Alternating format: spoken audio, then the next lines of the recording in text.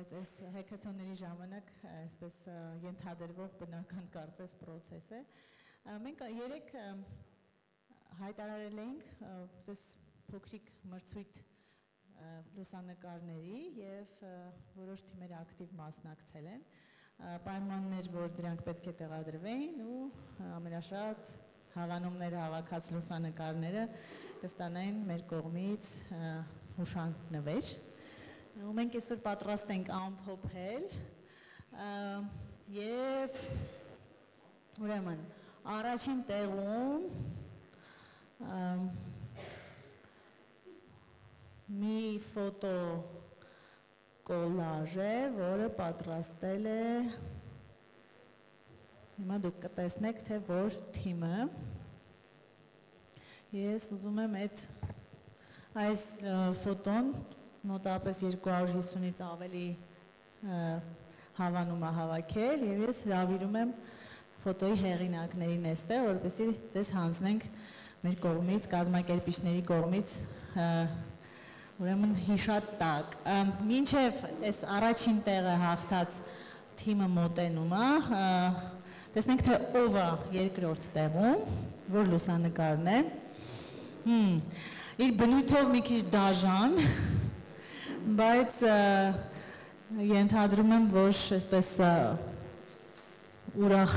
տրամադրություն է տիրել այդ լուսանկարվելիս։ Ես հրավիրում եմ այս լուսանկարում գտնվող մարդկանց։ Ճիշտն ասած, մենք երբ որ քննարկում էինք տալ թե չտալ մրցանակ այս լուսանկարին, ես քննարկում էինք, որովհետև լուսանկարի բովանդակությունը մեզ համար այդքան էլ որպես բռնություն ընդունելի չէր, բայց քանի որ այդ լուսանկարի հեղինակները մեր շատ սիրելի կամավորներն են, եւ իրանք երեկվանից ջանք ու եռանդ չեն խնայում, որ օգնեն մեզ, ամեն հարցում աջակցում են, սիրով, պատրաստակամությամբ, մենք շատ սիրով հանձնում ենք ձեզ այլ կերպ խաղ, շնորհավորում եմ, շատ շնորհակալ եմ մեր բոլոր գործընկերների անունից, մեր հեքաթոնի թիմի անունից շնորհակալություն, դուք մեզ իսկապես շատ եք օգնել այս օրերին ու շարունակում եք օգնել, շատ շնորհակալ եմ, հուսով ենք թիմով կխաղաք։ Ուզում եմ հրավիրել մեր առաջին տեղը գրաված թիմին, համեցեք, դուք էլ մրցանակ ունեք, այստեղ եք։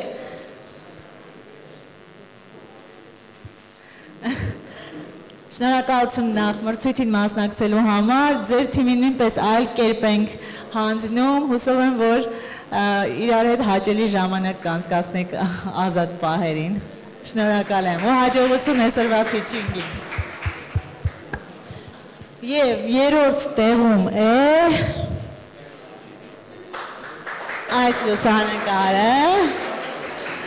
հրավիրում եմ, շնորհավորում եմ ձեզ այլ կերպ, հուսով եմ, որ այս այլ կերպը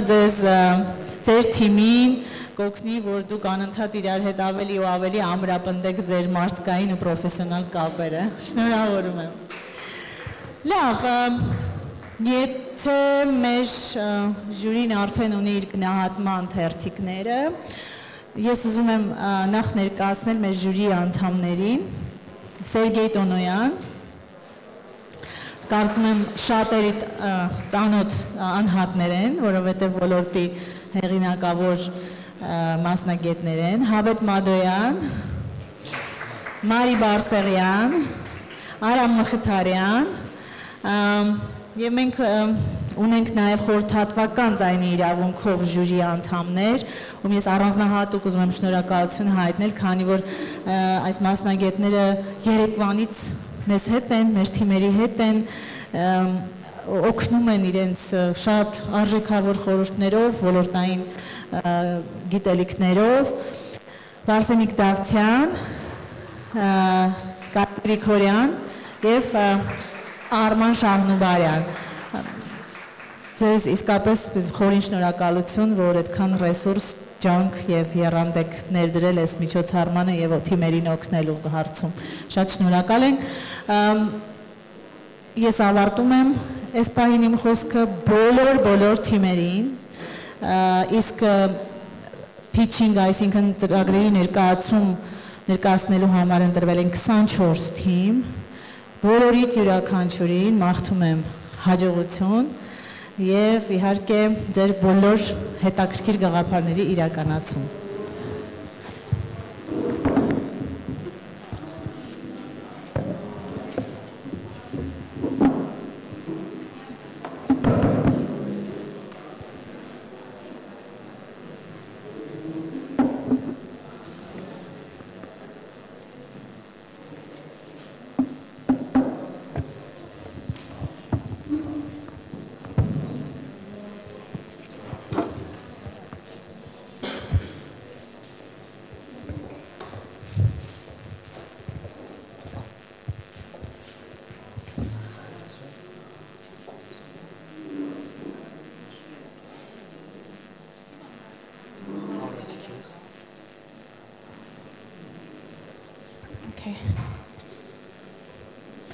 Բարև ձեզ, նորից բոլորում ողջունում եմ, բոլոր թիմերին մաղթում եմ հաջողություն ու ներկայացնեմ միանգամից առաջին թիմը, որովհետև մի փոքր ուշ սկսեցինք։ Food rate համեցեք, խնդրում եմ։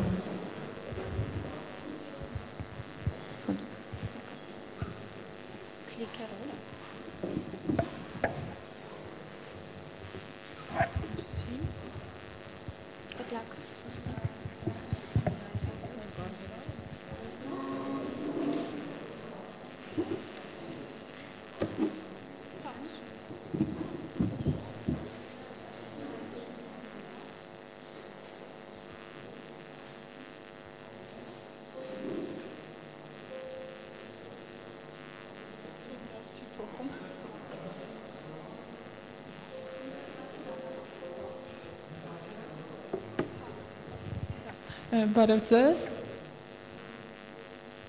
Սկզբում ներկայացնում թիմը, թիմի անդամներն են Արտակը եւ ես Շահանեն, եւ մենք ներկայացնում ենք food rate հավելվածը։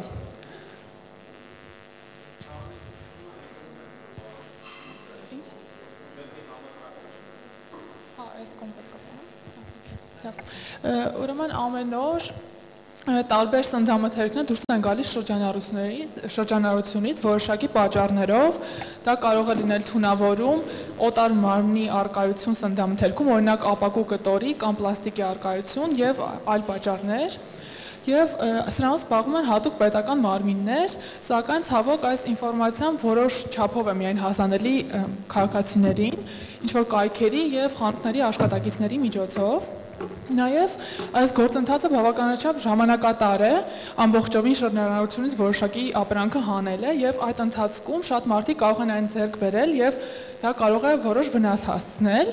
եւ վերջում ասեմ, որ որոշակի սննդամթերք գնելուց եթե ցանկանում եք այն report անել որոշակի պատճառով, ինչ որ նորմերին չբավարարելու դեպքում, սա բավականին երկարատև գործընթաց է, որը ոչ բոլորն են պատրաստ անցնել։ Այդ պատճառով մենք որոշեցինք մշակել այս հավելվածը, որը միանգամից մուտք գործելով մենք հնարավորություն ենք տեսնում feed-ում տեսնել վերջին ժամանակների շրջանառությունից դուրս եկած ուտելիքները նկարներով, description-ով եւ պատճառներով։ Նաև հնարավոր է սա customize անել եւ ֆիլտրների միջոցով ֆիլտրել սա ըստ մարդկանց հետաքրքրությունների, ըստ կատեգորիաների, օրինակ բանջարեղեն կամ մանկական սնունդ, պատճառի թե ինչու է սա հանվել շրջանառությունից եւ այլն։ Նաև ունենք report form, որը թույլ է տալիս րոպեների ընթացքում report անել որոշակի սննդամթերք, որը չի համապատասխանում նորմերին։ Նշում ենք պատճառը, խնդիրը, կատեգորիան, ապրանքի արտադրող կամպանիան եւ այլն եւ նշեմ, որ պարտադիր պետք է գցել եւ ապրանքի նկար եւ չեկի նկար։ Չեկի նկարը հարկավոր է, որպեսզի հետագա ընթացք տանք այս report-ին, որպեսզի պետական մարմինները կարողանան համապատասխան ստուգումներ իրականացնել եւ ստուգումների արդյունքներից ելնելով կամ այս ապրանքը կավելացվի այդ recall արված ապրանքների ցանկին կամ ոչ։ Ու սա արդեն ապագա պլանների մասին է, քանի որ ժամանակը քիչ է, ուղղակի ամփոփ եմ այս պահին, կամ այս ապրանքը կավելացվի այդ recall արված ապրանքների ցանկին կամ ոչ։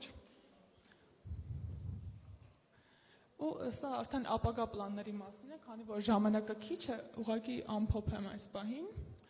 Ամփոփելով ասեմ, որ մենք ստեղծել ենք մի հարթակ, որը թույլ կտա ավելի հասանելի եւ օգտակար դարձնել պետական մարմինների աշխատանքը այս ոլորտում եւ մշտապես update արվող ինֆորմացիա տրամադրել մարդկանց եւ ոչ պակաս կարեւոր է այն փաստը, որ մենք նաեւ իրականացնում ենք ճիշտ կառուցվածքով տվյալների հավաքագրում,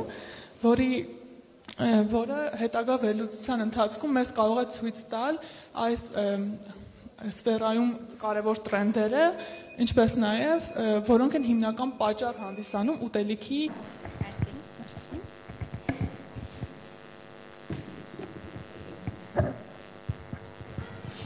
Ես կուզեի ճշտել ուղղակի այս պահի ինչ դատասորսերից եք օգտվել ասեմ, որ մենք ուսումնասիրություն ենք կատարել եւ կան իրականում որոշ կայքեր, ես տեսա, որ կա այդպիսի պետական մարմին, որը կոչվում է սննդամթերքի անվտանգության տեսչական մարմին եւ նրանք իրականում ունեն որոշակի տարեկան ռիփորտներ իրենց կայքում եւ որոշ չափով նաեւ տեղադրում են այդ շրջանառությունից դուրս եկած ապրանքների մասին ինֆորմացիա եւ մենք նաեւ որոշակի կապ ենք հաստատել այդ մարմնի հետ երեկվա ընթացքում Եվ մենք կարծում ենք, որ հնարավոր է որոշակի համագործակցություն ունենալ եւ իրենցից այդ տվյալները համապատասխանաբար վերցնել։ Այսինքն ես նկատել եմ ինքս աշխատելով այդ ոլորտում, data science-ի ոլորտում, որ կան բազմաթիվ ընկերություններ, որոնք ունեն տվյալներ, սակայն դրանք ճիշտ ձևով չեն օգտագործվում կամ ոչ ամբողջովին են օգտագործվում։ Այսինքն մենք կկարողանանք նաեւ իրենց տվյալները ավելի Իմ հարցը հիմնականում ինչումն էր, ՍԱՏՄ տվյալներում, եթե չեմ սխալվում, բարկոդերը չկան։ Որտեղ չկան կներեք։ ՍԱՏՄ-ի տվյալների։ Հա, բարկոդերի մասին ասեմ, քանի որ ես ինչպես եք համադրելու սովորական, չգիտեմ, user-ը կողմից սկանալված բարկոդը ՍԱՏՄ-ի բազայի հետ։ Հա, ասեմ, այդ բարկոդի հատվածը, քանի որ ես չհասցրեցի ասեմ, այն իրենց ներկայացնում է լրացուցիչ ֆունկցիա, քանի որ մեր application-ի նպատակն է եւ safety-ն եւ health-ը, մենք ուզում ենք բարկոդի սկանավորման միջոցով մարդկանց տրամադրել որոշակի ինդեքսներ, մեկը կլիներ առողջության ինդեքս, թե որքանով է առողջ այդ ապրանքը, մեկը թե որքանով է այն դիետիկ, որոշակի այլ ինդեքսներ, նաև ուսումնասիրել ենք, որ կա հատուկ ինդեքս, օրինակ դիաբետ ունեցող մարդկանց համար, այս պահին չեմ հիշի անունը, բայց այն հաշվում է ըստ ապրանքի բաղադրության։ Այսինքն մարդը նայելով բաղադրության ինքը չի կարող դա ենթադրել, թե ինչպիսին է այդ ուտելիքը, բայց կան որոշակի վերլուծություններ ու բազմաթիվ paper-ներ կան համապատասխան, որոնք մենք արդեն սկսել ենք նայել, որոնց միջոցով կարելի է հաշվել այդ տարբեր ինդեքսները։ Այս բարկոդերը ունենք արդեն որոշակի բազա իրականում կա, դա կոչվում է հենց open տվյալներ են իրականում ու մոտ 800,000-ի կարգի բարկոդեր արդեն այնտեղ գրանցված են ու հնարավորություն կունենանք նաև ավելացնելու, այսինքն եթե մարդ սկանավորվում է, տեսնում է, որ բազայում չկա այդ բարկոդը, նաև կանենք տվյալների հավաքագրում ու ցանկության դեպքում մարդը կնշի բաղադրությունը, կավելացնի տվյալ ապրանքը, որը օգտակար կլինի եւ իր եւ մնացածի համար եւ այդ բազան կմեծացվի։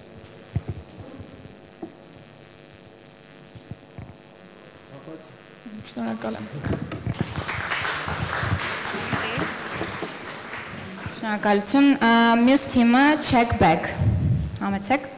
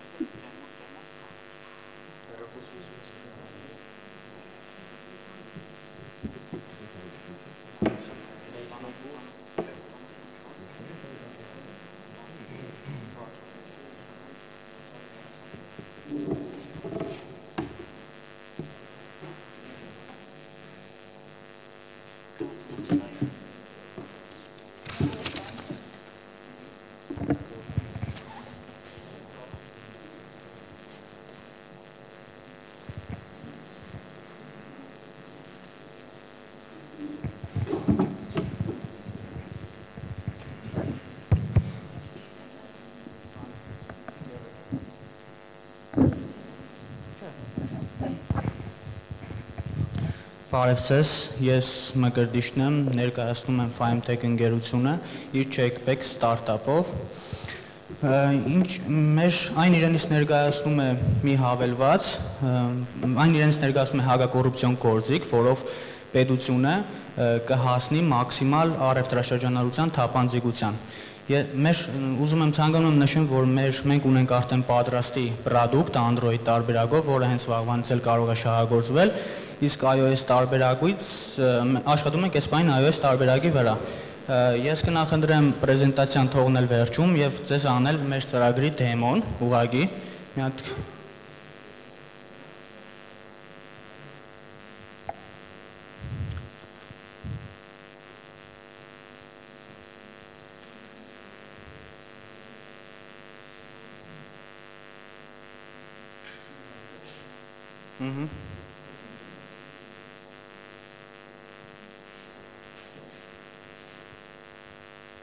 Րոպե։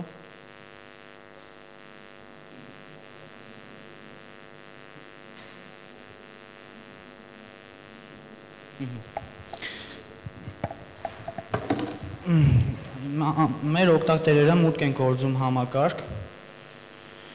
եւ անմիջապես տեսնում են իրենց էջը։ Այստեղ կխնդրեմ ուշադրություն դարձնել հատկապես այս վերջին տողին, որտեղ նշված է գումարը։ Ինչ է իրանից ներկայացնում մեր ստարտափը, այն ներկայացնում է իրենից QR սկաներ, որը սկանավորում է QR-ի HDM-ների վրա գտնվող QR կտրոնը, QR կոդը եւ որից հետո նա տրամադրում է օգտատիրոջը cashback, այսպիսով ստիպելով հանրությանը ավելի հետևողական լինել HDM կտրոնների ստացմանը եւ նպաստել մեր պետության զարգացմանը։ Հիմա ես ձեզ ցույց կտամ օրինակ, եթե տեսակ գումարը 200 դրամ էր, կխնդրեմ մի հատ QR-ը։ Այստեղ ես ունեմ օրինակ 10000 դրամանոց QR կտրոնի օրինակ, եւ այն սկանավորելու դեպքում մենք տրամադրում ենք cashback առայժմ 10% նախնականով։ Խնդրում եմ տեսեք գումարը փոխվեց, արդեն 1200 դրամ է։ Այն ունի նաեւ հնարավորություն ձեռքով մուտք գործելու HDM կտրոնի տվյալները, այսինքն այն HDM-ները, որոնք չունեն QR կոդ, առայժմ չունեն, մուտքագրում է մարդը տվյալները ձեռքով եւ ինչ որ գումարի մուտքից հետո կրկին գումարը փոփոխվում է։ Եվ առայժմ տրամադրում ենք ուղղակի history-ին իր արած գործարքների։ Այսպիսով մենք փորձում ենք տրամադրել օգնություն թե մեր օգտատերերին, թե մեր պետությանը։ Այս գաղափարի իմաստը կայանում է դրանում։ Հիմա կխնդրեմ վերադառնանք սլայդին։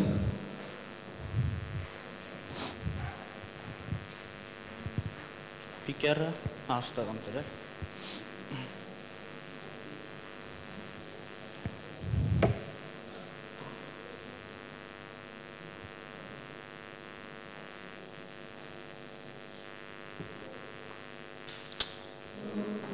Աշխատում գիտեք։ Ահա։ Որ։ Որ կամես։ Ահա։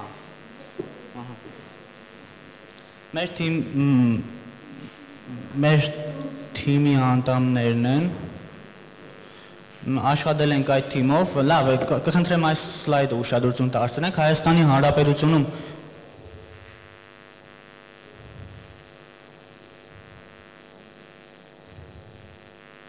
չի աշխատում, ես մի հատ գնայք։ Փոխեք են թվերով սլայդը, էլի։ Հայաստանի Հանրապետությունում ընդհանուր առևտրաշրջանառությունը կազմում է մոտավորապես 1.5 տրիլիոն դրամ տարեկան։ Մենք գիտենք, որ այդ թիվը այնքան էլ իրականին մոտիկ չէ, քանի որ ունենք 35% տվեր եւ մենք փորձում ենք վերացնել այդ 35%-ը, այսպիսով մեր բյուջե տարեկան մենք կարող ենք մոտավորապես ավելացնել 500 միլիարդ դրամով։ Սա շատ կարևոր է, խնդրում եմ ուշադրություն դարձրեք։ Միևնույն ժամանակ կցանկանամ նշեմ, որ այս գումարը մենք cashback-երը տրամադրելու ենք հենց այս 500 միլիարդից, այսինքն պետությունը ոչ մի ներդրում չի անելու, այս իր բյուջեն ավել 300 միլիարդով օրինակի համար ավելացնելու համար։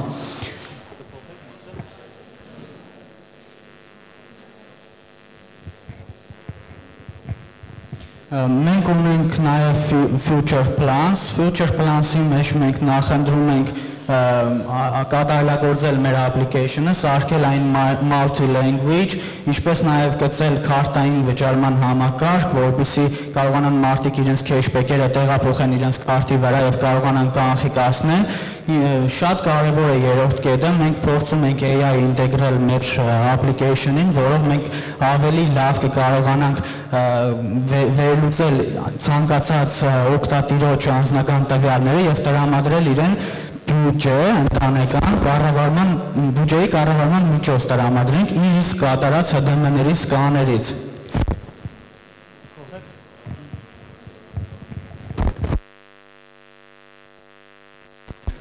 Ցանկանայի նաև նշել, որ մեր application-ը չի սահմանափակվում մենակ Հայաստանի Հանրապետությունում, գաղափարը կարող ենք նաև կիրառել ամբողջ աշխարհում, բայց սկիզբը սկսվել է Գյումրիից։ Կխնդրեմ նշենք։ Եթե ինչ-որ հարցեր կան, ես լսում եմ ձեզ։ Շնորհակալություն։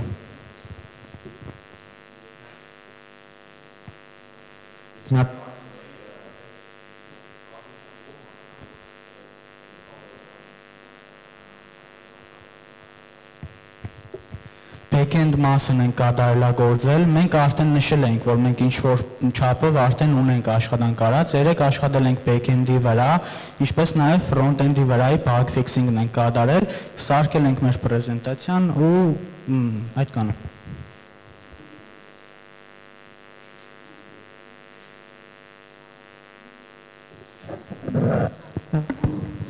Ինձ հետաքրքիր է այդ cashback-երը, որ ասում եք, մուծումապետությունը։ Մուծում է նոր ասացի, որ ոչ թե պետությունը, այլ այն գումարը, որը գտնվում է ստվերում, այդ 500 միլիարդ դրամը, որը չկա ոչ բյուջեին է, ոչ ինչ-որ մարդունն է, այդ 500 միլիարդից օրինակի համար ես առաջարկում եմ մոտավորապես 30% տանք ժողովրդին cashback, իսկ մնացած 70%-ը մուտքագրենք բյուջե։ Ինչպես նաև կարող եմ նշել, որ այստեղ եւս մեկ առավելություն կա, օրինակ, եթե պետությունը տալիս է այդ 200 միլիարդը բաժանում է հասարակության մեջ որպես cashback, նա կարող է այդ գումարները ցանդիսանում են օգտատերերի համար եկամուտ եւ դրա հիման վրա պետությունը կարող է նաեւ այդ եկամտից հարգեր կանձել, նույնիսկ այդպես, այո։ Ուղղակի մի նշում էլի, նման թվի վրա հենվելը սխալ է, որովհետեւ չեք կարող ամբողջովին ստվերից դուրս բերել մի անգամից, ճիշտ է, այսինքն ցանկացած դեպքում ավելի շատ QR-ներ տպագրվելու են արդեն իսկ գործող եւ բյուջե, հիմնական թվից է QR-ները լինելու։ Հիմնական թվից է գնալու այդ cashback-ը սկզբից, հետո նոր գալու է անդերից, հաշվարկը մի քիչ սխալ է, fake statistics-ի խնդիր կա տեղն է։ Ես չեմ բացառում, ես ուղղակի հիմնված է ինտերնետից ստացված տվյալներից, բայց մենք բոլորս էլ գիտենք, որ մենք մոտավորապես 30% տվեր ունենք եւ ես վստահ եմ, որ մենք գոնե 20%-ը մեր ստարտափով հաստատ դուրս կբերենք։ Մի բան է հետարքիր, ծրագիր հիմնական նախատեսված է տարիքային որոշակի սահմանափակում ունեցող մարդկանց։ Այսինքն 45-50 տարեկանից բարձր մարդիկ այս տեխնոլոգիան չեն կարող օգտագործեն որպես application։ Դա պետք է հաշվի առնել տոկոսային փոխհարաբերության մեջ, այսինքն հարաբերակցության առումով։ Ու ևս մի հարց։ Ընդհանրենք 3 տարի հետո ձեր ծրագրի ներդրումից հետո 500 միլիարդ դրամը ավելանում է 1.5-ին, հա, այս թվերի մասն ենք խոսում։ Դրանից հետո cashback-ը իրականացվելու է պետության պետական բյուջեից, թե տնտեսվարողից։ Նախ պատասխանեմ տարիքայինի հետ կապված, այո, ճիշտ է, տարիքով մեծ մարդիկ դժվար են օգտագործում ծրագրեր, ինչ որ հավելվածներ, բայց դա կարևոր չի, օրինակ տատիկը, երբ որ գնում է խանութից առնում է ինչ որ բան, նա ասում է, տվեք ինձ ՀԴՄ-ն եւ ես կտանեմ իմ թորնիկին կտամ, որ նա սկան անի, օրինակ։ Այդ հարցի մյուս պատասխանը, իսկ մյուս հարցին, եթե մենք հասնենք այդ նպատակին, որ ստվերը վերանա, թող չլինի checkback-ը, ես համաձայն եմ։ Այդտեղ արդեն շահագրգռվածությունը որպես սպառողի բնակչի քաղաքացու կորում է։ Արդեն եթե մենք 500 միլիարդի օգուտ տանք պետությանը, հաստատ պետությունը մեր ապագա պլանը կորոշի։ Լավ։ Անձնական հաշվապահություն էլ կարող ենք տրամադրել։ Իսկ մի ուրիշ խնդիր, ես գնել եմ ապրանք, բայց ուզում եմ նորից էլի հետ տամ։ Մի հատ նորից կասեք։ Գնել եմ ապրանք։ Գնել եմ ջերմուկ, հա, ու ուզում եմ հետ տամ խանութին։ Խանութը պատրաստ է դա վերցնի։ Իմ քեշբեքս մինուս իջնում է, թե չէ։ Եթե խանութը վերցնում է եւ դա օրենքի սահմաններում է, իհարկե այո։ Այսինքն ո՞նց է կառավարվելու այդ մեխանիզմը, օրինակ հիմա, որը որ բնորոշ է Հայաստանում։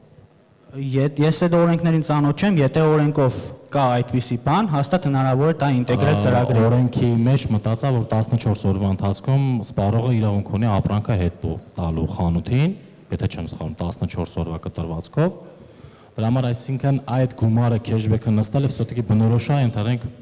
14 օր հետո ինքը նստի վրան, օրինակի համար։ Այդ տենց բաներին, այսինքն եզակի դեպքեր չասեմ, բայց տարածված դեպքերը պետք է հաշվի առնել ծրագրում։ Ասեմ, որ դա հնարավոր է, ուղղակի չեմ տեսնում այդտեղ ոչ մի խնդիր, ուղղակի այս բանին մեր application-ում չկա այդ հնարավորությունը, բայց ինտեգրելը խնդիր չի։ Շնորհակալություն։ Քեզ ենք շնորհակալ։ Մյուս թիմը Waste Watch։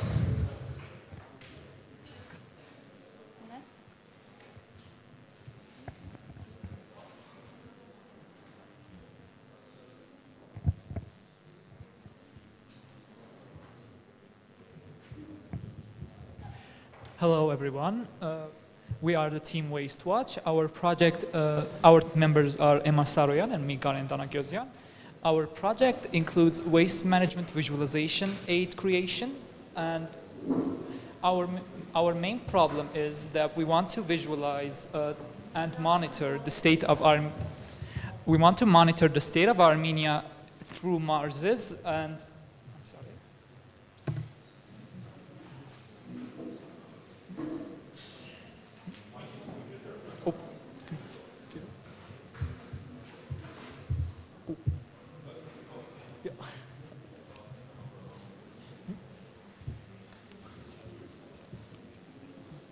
Sorry.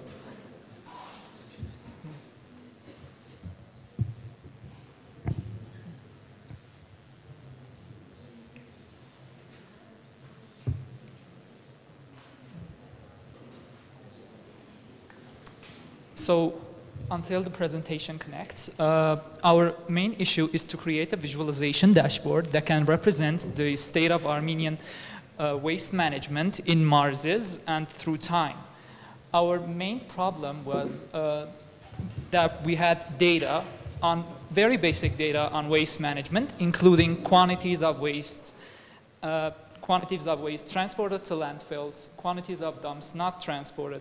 etc. And we believe that some of this data can be inaccurate by itself in representing the state of Armenia and insufficient in itself. So, for example, we noticed that our data sets included very specific categorization of solid waste,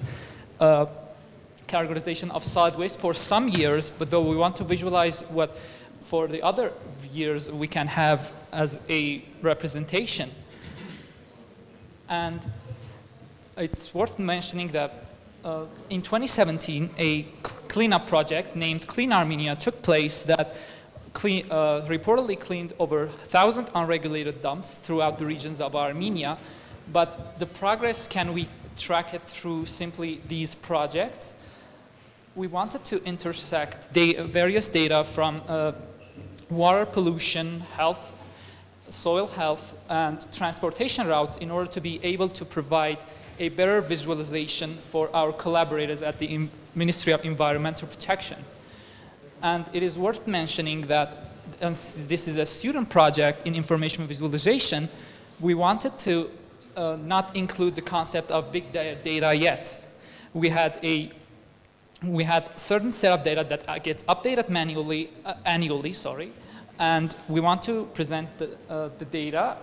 in a way that it can help provide flexibility and has a potential of discerning outliers and has a potential of discerning inaccurate information, as some of the information can be inaccurate in the waste management by itself. And here is our prototype. We were concerned with very technical issues. We want to provide flexibility our main goals are flexibility in order to determine which marses and in which times. Yes.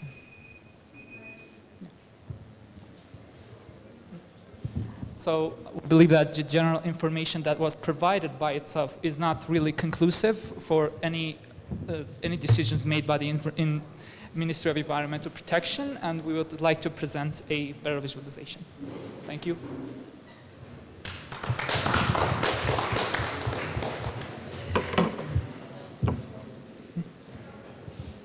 Yes.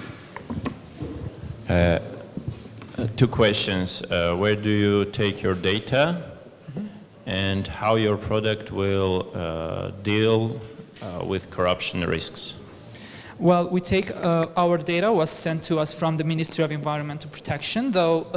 data based on water and soil or transportation routes of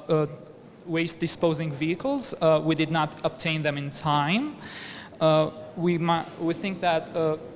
the visualization can be customizable in a way that is going to be helpful in uncovering transparency or more interesting facts.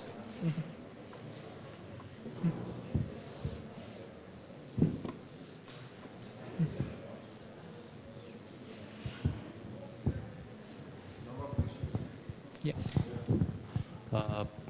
Խնդիրը կայանում է նրանում, որ նման ինֆորմացիայի վերլուծություն անելու համար պետք է լինելու առնվազն 6-7 նախարարությունների տվյալներ ամենօրյա կամ նույնիսկ ամենժամյա, որպեսզի ավելի արդյունավետ երևա վիզուալիզացիան աղտոտվածության տվյալ տարածքի կամ մաքուր լինելու։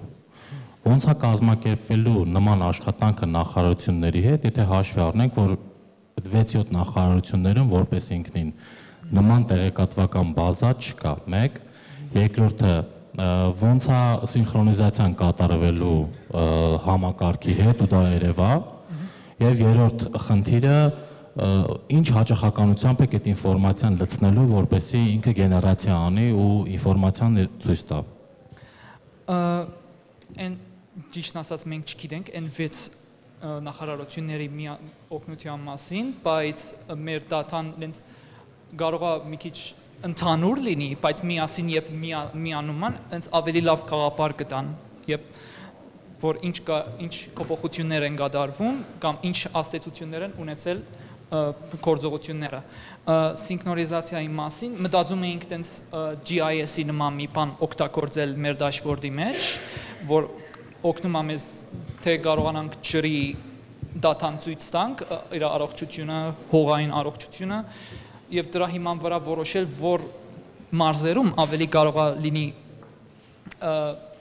մի կատեգորիա թափոն, քան թե ուրիշ։ Եվ ուզում ենք ասել, որ դատան դարեգանը ընդհանրապես լծվում։ Այդ դրա համար, այսինքն դարեգանափոփոխությունները երևում։ Շնորհակալություն։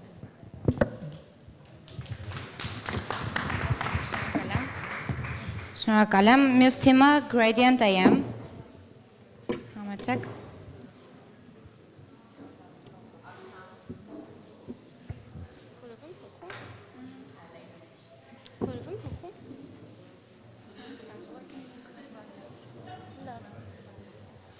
Բարև ձեզ, ես Թագուհին եմ, կներկայացնեմ կատաստրոֆա պրոյեկտը։ Մենք Gradient AM թիմն ենք, ես Գայանեն եւ Գարիկը։ Անդրադարձել ենք հետևյալ խնդրին, բարձել հողատարածքների նպատակային օգտագործման անհամապատասխանությունները կադաստրի մոտ եւ փաստացի իրական տվյալներում եւ հետեւյալ նպատակներն ունենք, որ վերհանել ապօրինի հողօգտագործման դեպքերը, նվազեցնել կոռուպցիոն ռիսկերը, օպտիմիզացնել տեսչական ստուգման գործընթացը եւ այս ամենի մեջ մարդկային գործոն առհասարակ փորձել նվազեցնել։ Ինչ ենք մենք առաջարկում, օգտագործելով մեքենայական ուսուցման object detection-ի ալգորիթմներ, նկարների հիման վրա հասկանալ թե ինչ օբյեկտներ կան այդտեղ, օրինակ շինություն, լիճ եւ այլն, եւ դրանք համեմատելով կադաստրի տվյալների հետ դիտարկել եղած անհամապատասխանությունները, ինչպես նաեւ օգտագործելով այդ արբանյակային նկարներից ստացված նկարների մեջի այլ ինֆորմացիան, երկրատեղեկատվական ֆիլտրեր օգտագործելով դրանից դուրս հանել հողի այդ նորմատիվ տարբերությունները, այսինքն ինչի համար է նախատեսված եւ իրականում այնտեղ ինչ ցուցանիշներ ունի։ Եվ իհարկե կիրառել փոխադարձ զսպման մեխանիզմներ, այն է որ ասենք կադաստրը, տեսչային մարմինները եւ հարկային մարմինները կարող են փոխադարձ վերահսկում իրականացնել, դրանով կոռուպցիոն ռիսկերը ավելի նվազեցնելով։ Ընդհանուր ալգորիթմի նկարագրությունը մենք այսպես Sentinel-2 արբանյակի տվյալներն ենք փորձել օգտագործել, որոնք հասանելի էին, բաց էին եւ հնարավորինս որակյալ էին։ Դրանք տալիս են իբրի 12 feature-ներ, որոնցից 3-ը այս հայտնի մեր տեսանելի նկարի այդ RGB տվյալները օգտագործելով image processing-ի համար, այսինքն object detection-ի, իսկ մնացածը արդեն այդ ինչպես նշեցի, այդ հողի բնութագրիչ հատկությունները դուրս հանելու ինչ որ վեկտորական անալիզի։ Սա օրինակ unit fully convolutional ներոնային ցանցի արխիտեկտուրան է ներկայացված, որ օրինակ next այդպես satellite նկար է ընդունում, ուղղակի հիմա այստեղ մութը լավ չէ, շենքեր են վրան երևում, որը այսպես սեգմենտավորված որպես output ստանում ենք։ Այն իհարկե ինչ որ տեխնիկական հարց է ընդհանրապես, դրանից հնարավոր է ստանալ նաև այս bounding box-երով տարբերակը համադրելու համար։ Սա ինչ վերաբերվում է այդ ինչպես նշեցի հողային ցուցանիշներին, թեևս դրանցից ամենահայտնին է բուսածածկույթի բնութագրիչ թիվը, որը ստացվում է այդ արբանյակից ստացված RGB-ից բացի այն մնացած տվյալներով։ Օրինակ այստեղ կանաչը այդպես ավելի խիտ ծածկույթինն է, կարմիրը ավելի քիչ։ Հնարավոր է նաև օրինակ խոնավության ցուցանիշների, պատկերացրեք ինչ որտեղ նախատեսված է վարելահողերի համար, բայց այնտեղ օրինակ ձկնաբուծությամբ են զբաղվում։ Այս պահը օրինակ երկու ձևով կարող ենք բռնել, այսպես ասած, մեկ object detection-ով տեսնենք, որ այնտեղ լիճ կա օրինակ, որը չպետք է լիներ։ Իսկ մյուսը, եթե այդ լիճը ինչ-որ ձևով քողարկել են, հնարավոր կլինի այդպես խոնավության ցուցանիշից հասկանալ, բնականաբար վարելահողի խոնավության ցուցանիշը ու լճի մոտի հողի ցուցանիշները տարբերվելու են։ Այս էլի օրինակ, ընդհանուր վերջնական պրոդուկտի workflow-ն հետևյալն է լինելու, տվյալները այդպես արբանյակային նկարի տեսքով, մոդելի input-ն է, մոդելը ինչպես ասացի object detection-ի անում եւ vector analysis, այդտեղ համեմատելով կադաստրի տվյալների հետ, եթե անհամապատասխանություն է լինում, ահազանգ է գնում համապատասխան մարմիններին, պես նշել ենք օրինակ կադաստրին, տեսչական մարմին, հարկային մարմին, այնուհետև լիազորված անձինք ստուգումներ այդ ճշգրտումը անելուց հետո, գնում են օրինակ տեղում ստուգում են, այդ տվյալները օգտագործվում են մոդելը ավելի լավացնելու համար, այսինքն քանի որ սա դինամիկ process-ի եւ կարող են անընդհատ դրանք փոխվել, ավելի ճշգրիտ գնալով ավելի ճշգրիտ արդյունքներ ստանալու համար։ Այսքանը լսում եմ հարցերը։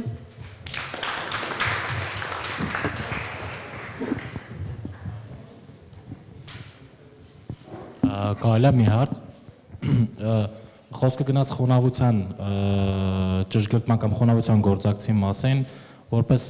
ջրային ռեսուրսների կառավարման գործակալության ներկայացուցիչ, ինձ մի բան էր հետաքրքրում։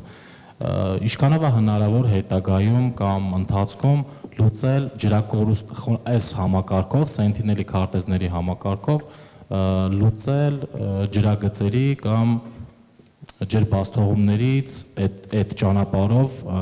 կորուստները, ճշգրտել, տեսնել կամ որոշակի չափով վերլուծություն կատարել, այնտեղ կորուստներ են, թե բնական խոնավություն է այնտեղ գնում։ Այսինքն մոտավորապես ինչ-որ չափանիշներով կամ ինչ-որ գործակիցներով հնարավորություն կլինի հետագայում դա իրագործել, ասենք GIS-ում shape ֆայլերով կամ, չգիտեմ, layer-ներով մտցնել տեսնել։ Հա, հնարավոր կլինի համապատասխան միգուցե հենց այս մոդելի միջոցով, չէ, ինչ որ փոփոխություններով կամ դրա համար համապատասխանեցված այլ ձևերով կամ միգուցե այլ տիպի այդ հաշվարկներով, բնութագրիչ թվերով եւ այլն, միգուցե հնարավոր լինի հետագայում, երբ թե ինքը այդպիսի մեծ հարթակ դառնա, նաեւ իր մեջ ներառ ջրօգտագործման ու եւ միգուցե նաեւ այլ ոլորտների տվյալները, այսպես առանձին դրանք հնարավոր լինի դուրս անել, այսինքն մի հատ մեծ պլատֆորմ դառնա, մեծ տարբեր մոդելներ աշխատեն, որ ամեն մեկը մի այդ ուղղությամբ կարողանա այդ ինֆորմացիան հանել։ Իհարկե հենց այս նույն արխիտեկտուրան, նույն մոդելը միգուցե դեպքում չաշխատի, բայց լիովին հնարավոր է այդ անալոգ ինչ-որ ձևերով։ Մշակման փուլը, արբանյակից ստացված նկարի, պատկերի մշակման փուլը խոնավության մակարդակը որոշելու ինչ-որ փորձեր կամ պրակտիկա կա, թե չէ։ Այդ մասը դեռ ոչ, բայց այս ուսումնասիրություն են կատարել, տարբեր արբանյակային նկարները տարբեր հնարավորություններ են տալիս դա դիտարկելու, հետևաբար պետք է տեսնել ինչ-որ համադրել այդ տվյալները ու դրանից ելներով դա դուրս հանել։ Այս վստահ ջրօգտագործման ոլորտում նման գործիք ունենալը դա հենց հակակոռուպցիոն բնույթի կրող գործիք կարա հանդիսանա, որ հետագայում բոլորը իմանան, թե որտեղ ինչքան ջուր է օգտագործվել կամ ինչքան կորուստներ է տեղի ունեցել։ Հա, լիովին հնարավոր է։ Այսպես հարց, ընթացիկ աշխատանքները, եթե ինչ-որ տնտեսվարող ստացել է թույլտվություն շինարարություն իրագործել, ասենք թե 100 քառակուսի մետրի, բայց ինքը սկսել է ու անում է 200 քառակուսի մետրի վրա, ընթացքում վերահսկել հնարավոր է, թե վերջնական արդյունքների հետ եք մենակ աշխատում։ Չէ, իմաստն է, որ եթե ճիշտ հասկացա հարցը, որ եթե ինքը 100 քառակուսի մետր է, ինքը կադաստրում գրանցված ունի 100 քառակուսի մետր, բայց ընթացքում ընդլայնել է։ Այդ դեպքում այդտեղ այդ իրենց համապատասխան Այդտեղ մենք որ խոսեցինք նաև անցած օրը կադաստրից պարոն Գրիգորյանի հետ, իրենք էլ պատրաստվում են ունենալ մի հարթակ on-line, որտեղ ամեն մեկի այդ տվյալները երևալու է, այսինքն իրենք երբ որ սեղմելով երևալու այդ մարդը ինչքան տարածք ունի, ու այդ երբ որ պատրաստվում են լրացնել եւ այլն, դա նույնպես փորձել են պես անել, որ այդ եթե բան պատրաստում են լայնացնել, դա երևա, եթե ոչ, սա էլ կարող է նպաստել դրան, որ այդ մասերը դուրս գան, իսկն երևան։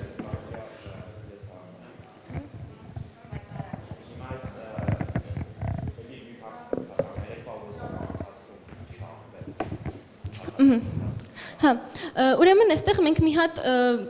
քիչ բարդ խնդիր ունեինք, քանի որ այս մոդելները, ցանցերը, իրենք ինչ-որ հստակ ձևի, չափի նկարներ պետք է ընդունեն, իսկ մեզ տրամադրված օրինակ այդ shape ֆայլերը, իրենց մեջ այդ օբյեկտները իրենք տձև են ինչ-որ, էլի, ասենք ինչ-որ բազմանկյուններ են կամ ինչ-որ անորոշ տեսք ունեն, եւ դրանք որպես մոդել input չէր կարող էլի ընդունել։ Հիմնական բարդությունը դա էր, որ ինչ-որ ձև մշակել, որ հնարավոր լինի դրանից ստանալ MPC input, որը կարողանա մոդելը ընդունել, որովհետեւ ու դրանով որ համոզված ենք, որ այդ ձևը, որը ներկայացնում ենք, իրատեսական է ու կարելի է այդ նկարով այդ մոդելը անցկացնել։ Այդ մոդելի արխիտեկտուրան կա, ունենք ցանցը train արած, էլի պետքա input-ը տենց սարքեինք, որ բռներ։ Իսկ ստացել եք, հա։ Հա, այդ մեթոդ ենք մշակել, հիմնական ժամանակը դրա վրա է օգտագործվել, գիշերը մշակել։ Որովհետև այդ մի քիչ ավելի տեխնիկական էր ու միգուցե այդպես իրանից շատ բան չհասկացվեր։ Շնորհակալություն։ Հարգելի ժյուրի անդամներ, մի խնդրանք ունեմ։ Փորձենք հարցերը մաքսիմալ մի փոքր կարճ ձևակերպենք, որպեսզի գոնե 3-ից 4 անդամ կարողանա ժյուրի հարց տալ լավ։ Այդ պահենք։ Մյուս թիմը organs register Համեցեք։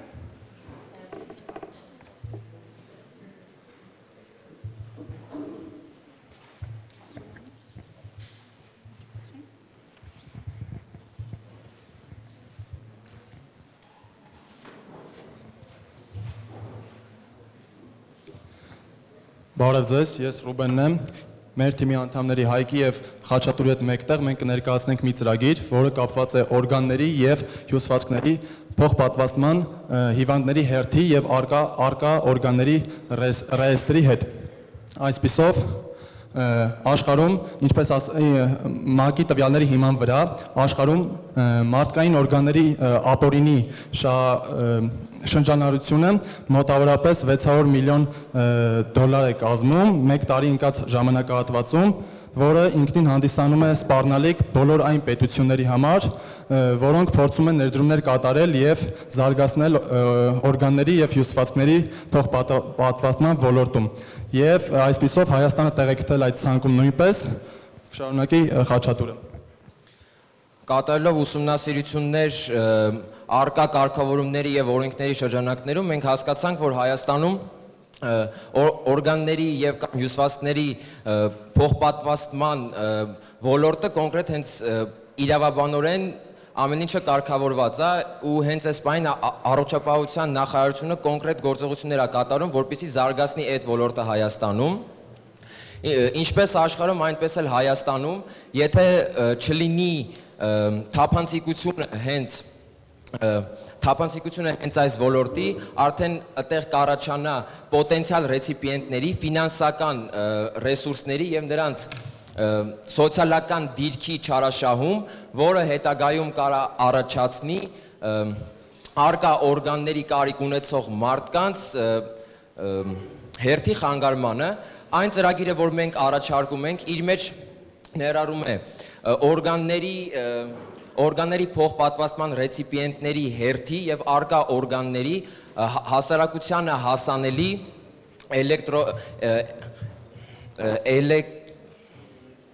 էլեկտրոնային ռեեստրը։ Մեր ծրագրի հիմնական նպատակը այն է, որ ծրագրի շրջանակներում հենց ռեցիպիենտը օրգանը կկապնվի հենց օրգանը կհամապատասխանեցվի հենց ռեցիպիենտի հետ, որով արդեն մենք կնվազեցնենք վերոնշյալ կոռուպցիոն ռիսկերը եւ հենց այս ծրագիրը կկցվի առողջապահության նախարարության արկա արդեն էլեկտրոնային համակարգի հետ եւ մեր ծրագիրը կստանա այնտեղից կոնկրետ տվյալներ մարդկանց վերաբերյալ։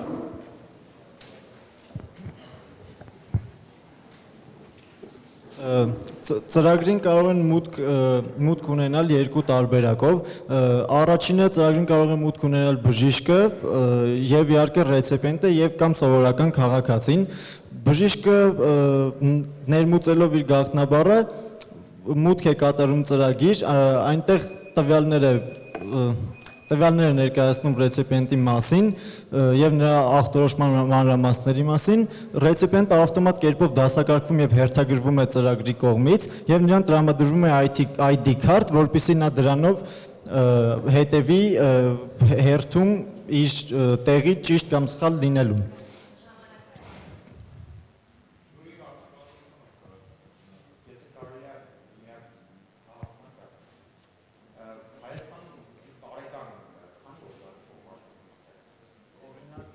Օրինակ 2015 թվականին երիկամի 10-ից 15 փոխպատվաստում է տեղի ունեցել։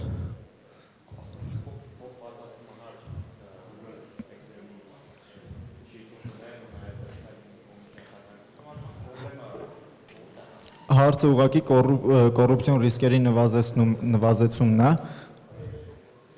Այսինքն, երբ որ ասենք հազարներ է, չգիտեմ 100,000-ներ է, բայց եթե խոսքը ընդհանրապես 15 կամ 20 հատի մասին է, մենք իրենց ճանաչում ենք, երևի իրանք իրար են ճանաչում։ Ինչ պրոբլեմա լուծվում, եթե իհարկե լինում են դեպքեր, որ հարազատներն են լինում հենց դոնորները, բայց նաև լինում են դեպքեր, երբ մարդ կարիք է ունենում փողի, որպես դոնոր հանդիսանալով տրամադրում է, ասենք, երիկամը եւ դրա դիմաց ստանում է գումար ապօրինի կերպով ու այդ ամենը կանխելու միջոց է հանդիսանում մեր առաջարկած ծրագիրը, որը այդ ամեն ինչը ավտոմատացնում է ու դարձնում է հասարակության համար բաց, տեսանելի։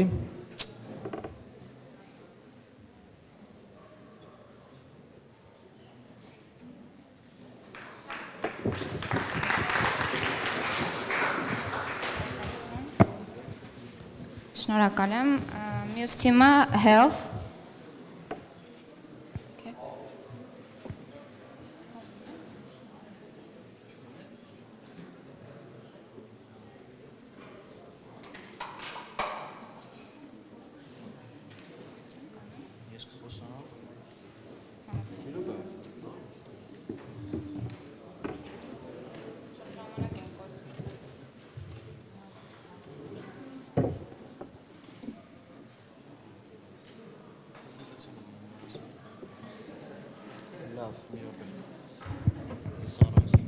առանց պրեզենտացիայի կսկսեմ, որ ժամանակս չկորցնեմ։ Բարև ձեզ, մենք ներկայացնում ենք Health առողջապահական համակարգը։ Առողջապահության ոլորտում կան բազում խնդիրներ, որոնցից է պետպատվերների գրանցումը եւ դրանց մատչելիության ապահովումը։ Այդ խնդիրը առավել մեծ է հեռավոր մարզերի բնակիչների համար, ովքեր որ շատ ժամանակ եւ միջոցներ են ծախսում, որպեսզի մոտենան բուժկենտրոններ եւ հասկանան իրենց համար տրամադրվում է պետպատվեր թե ոչ։ Հաջորդ կարևոր խնդիրն է կոռուպցիան, այսինքն կոռուպցիոն ռիսկերի նվազեցումը։ Հիմա Վարդուհին կներկայացնի մեր համակարգի նախատիպը։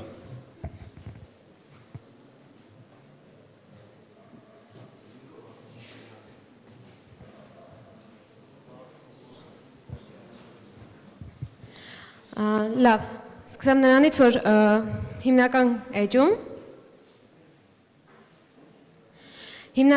մենք ունենում ենք մեր Health համակարգը ներկայացնող գլխավոր առավելությունները, գլխավոր մենյուն, մուտքի կոճակը եւ ինչպես նաեւ կապ հաստատելու միջոցները։ Սեղմում ենք մուտքի կոճակը, չի աշխատում։ Սեղմում ենք մուտքի կոճակը, այնուհետև հայտնվում է մեր առջև մուտք գործելու համար օգտանունը եւ գաղտնաբառը ներմուծելու դաշտ։ Ինչու օգտանուն եւ գաղտնաբառ առաջին անգամ մուտք գործելու համար, որպեսզի կոնֆիդենցիալ լինի, հաճախորդը գնում է պոլիկլինիկա եւ ներկայացնում է այնտեղ իր անձնագիրը, որտեղ հենց այդ պահին, այդ վայրկյանին նրա համար գեներացվում է պատահական օգտանուն եւ գաղտնաբառ։ Դա մեկանգամյա օգտագործման համար է, որը անպայման անհրաժեշտ է փոխել առաջին մուտքից հետո։ Հաստատում ենք մուտք ենք գործում։ Այստեղ ներկայացում է պացիենտի հիմնական առողջական տվյալները, այնուհետև մենյում տեսնում ենք, որ կան նաև անալիզների բաժին, բժշկական փաստաթղթերի բաժին, այցելությունների բաժին, անալիզները դե բնականաբար անալիզների պատասխաններն են, բժշկական փաստաթղթերը այնպիսի փաստաթղթեր, ինչպեսին օրինակ on-line ուղեգիրն է, կամ ասենք ԿՏ-ի եւ նման այլ ծառայությունների փաստաթղթեր, այցելությունները ուղղակի խորհրդատվական այցելություններ կարող են լինել, ուղղակի օր, ժամ եւ բժշկի անուն, իսկ հասանելի ծառայություններ բաժին անդրադառնալու առաջ անպայման ուզում եմ նշել, որ մեր համակարգը կապ է հաստատում ոչ միայն առողջապահական տվյալների բազայի, այլ նաեւ պետական եկամուտների կոմիտեի, քաղաքացիական ակտերի գրանցման ծառայության տվյալների բազայի եւ սոցիալական ապահովության բազայի տվյալների հետ, ինչի արդյունքում հնարավորություն ենք ստանում այդ հասանելի ծառայություններ բաժնում ցուցադրել կոնկրետ տվյալ անձին հասանելի պետական մասնակի կամ ամբողջական ֆինանսավորմամբ հասանելի ծառայությունները։ Մինչև 7 տարեկան երեխային անհրաժեշտ դեղորայք եւ օրինակ պետական պատվերի գրանցվելու համակարգ։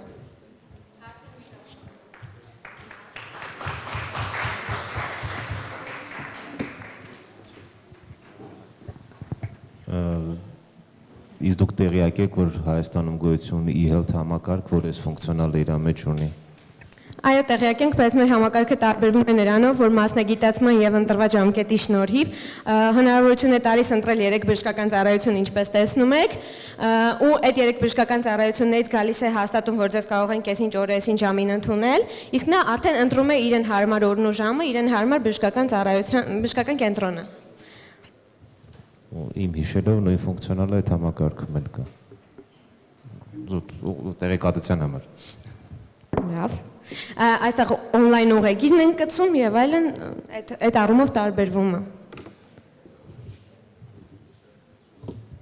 Այլ հարցեր։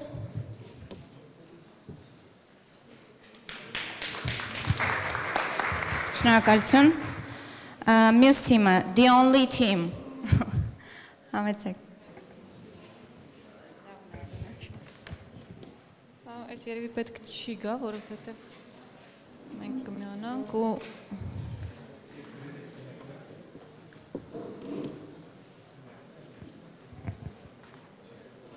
դուք ինձ կասեք, հա, երբ հաստարտը։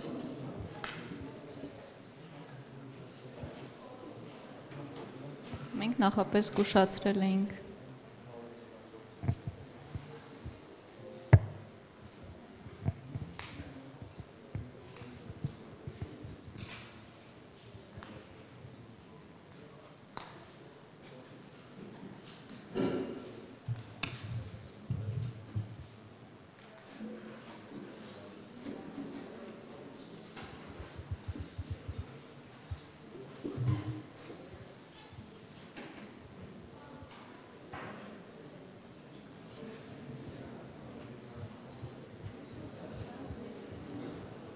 Կարող եմ սկսել։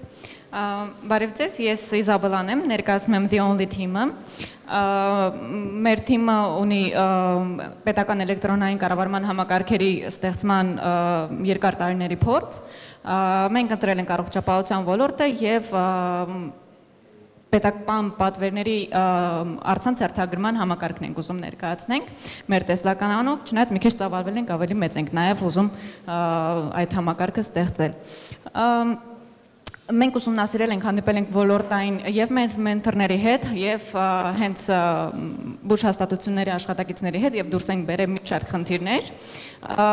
Դրել ենք նպատակ մեր առջև, հա, նախ եւ առաջ բնականաբար կոռուպցիոն ռիսկերի վերացումը եւ նորերի կանխարգելումը, թափանցիկություն բերել եւ կարելի է այս ցանկը շարունակել, բայց ես ավելի օրինակային տարբերակով ներկայացնեմ, հա, ինչ տիպի մենք խնդիրներ կարող ենք այս համակարգը ունենալով լուծել։ Նախ եւ առաջ մենք կարող ենք վերջի վերջո մեռած հոգիներից ազատվենք, ինչը մեր բազաներում խնդիր է։ Կարող ենք ուղեգրերով տրամադրվող հավելյալ այն ծառայությունները, որոնք հանկարծակի հայտնվում են եւ մուտքագրվում են, դրանք վերացնենք տվյալ համակարգի շնորհիվ։ Կարող ենք օրինակի համար հերթերը ուղեգրերով որ գնում են ու հերթերի մեջ են ասենք հայտնվում, հա, կաշառքի այդ ֆակտորը նաեւ հանենք եւ նաեւ մենք նախատեսում ենք այս համակարգը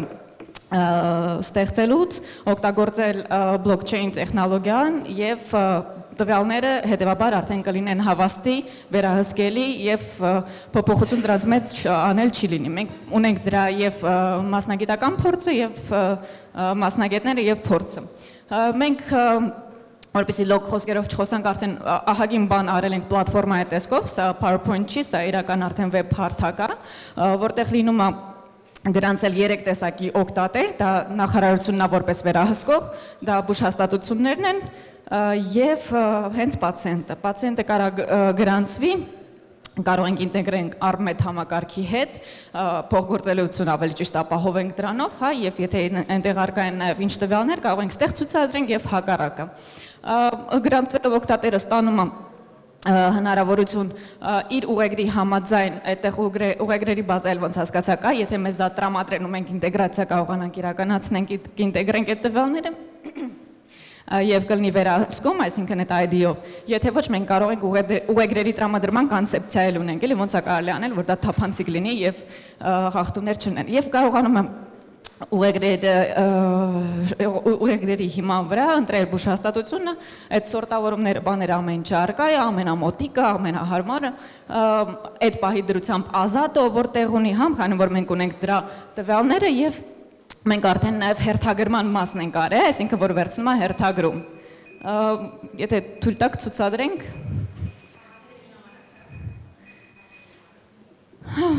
ասեք, ցուցադրենք, թե արված աշխատանքը։ Ես կարող եմ խոսել կամ Բջջային հավելվածի տեսքով ունեք այս ամեն ինչը։ Բջջային հավելվածի տեսքով բնականաբար հիմա չենք կարողանա հասցնենք անենք, որտեղ այս ընդամենը ժամերի աշխատանք է, նույնքն պլյուս մինուս, բայց ինքը օպտիմիզացված է բջջայինի համար, այսինքն responsive է այս կայքը, իսկ հավելվածը դա արդեն առանցին պատմություն է ու տենց նույն ֆինանսների մեջ չէր լինի, հասկացանք, որ տենց էնտուզիազմ կպել ենք անում ենք ու պատրաստ ենք անել, ինքը իրականում շատ գլոբալ մեծ համակարգի մի մաս պետք է լինի, էլի որ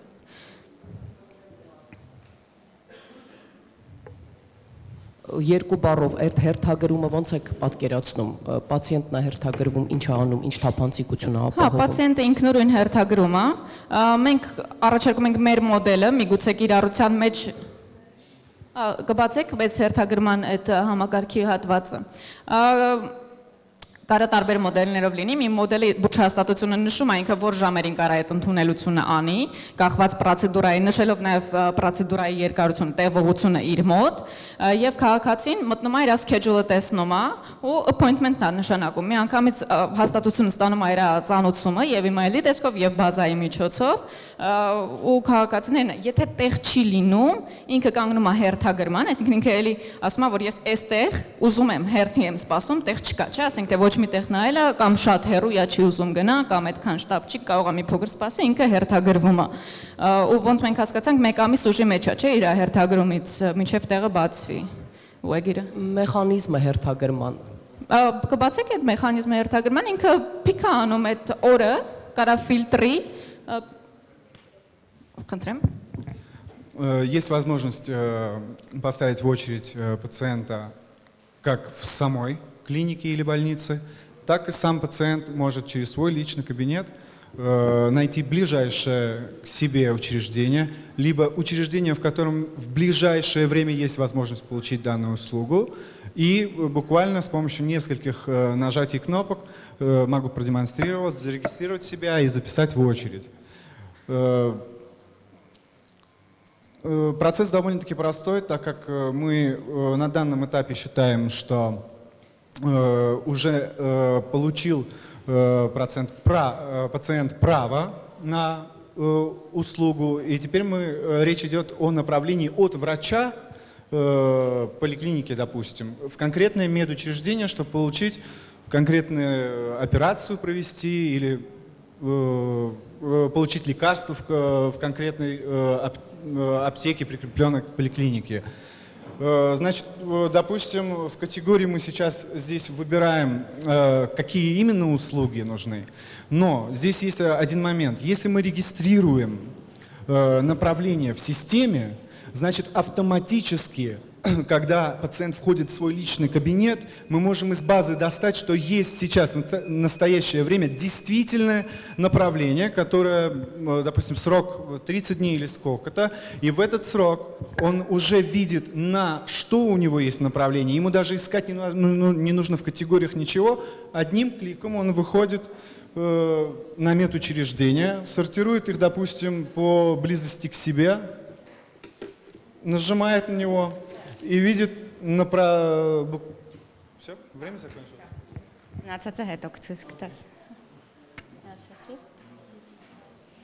Okay. Շնորհակալություն։ Հիմա հաջորդ թիմը Agrotech։ Okay.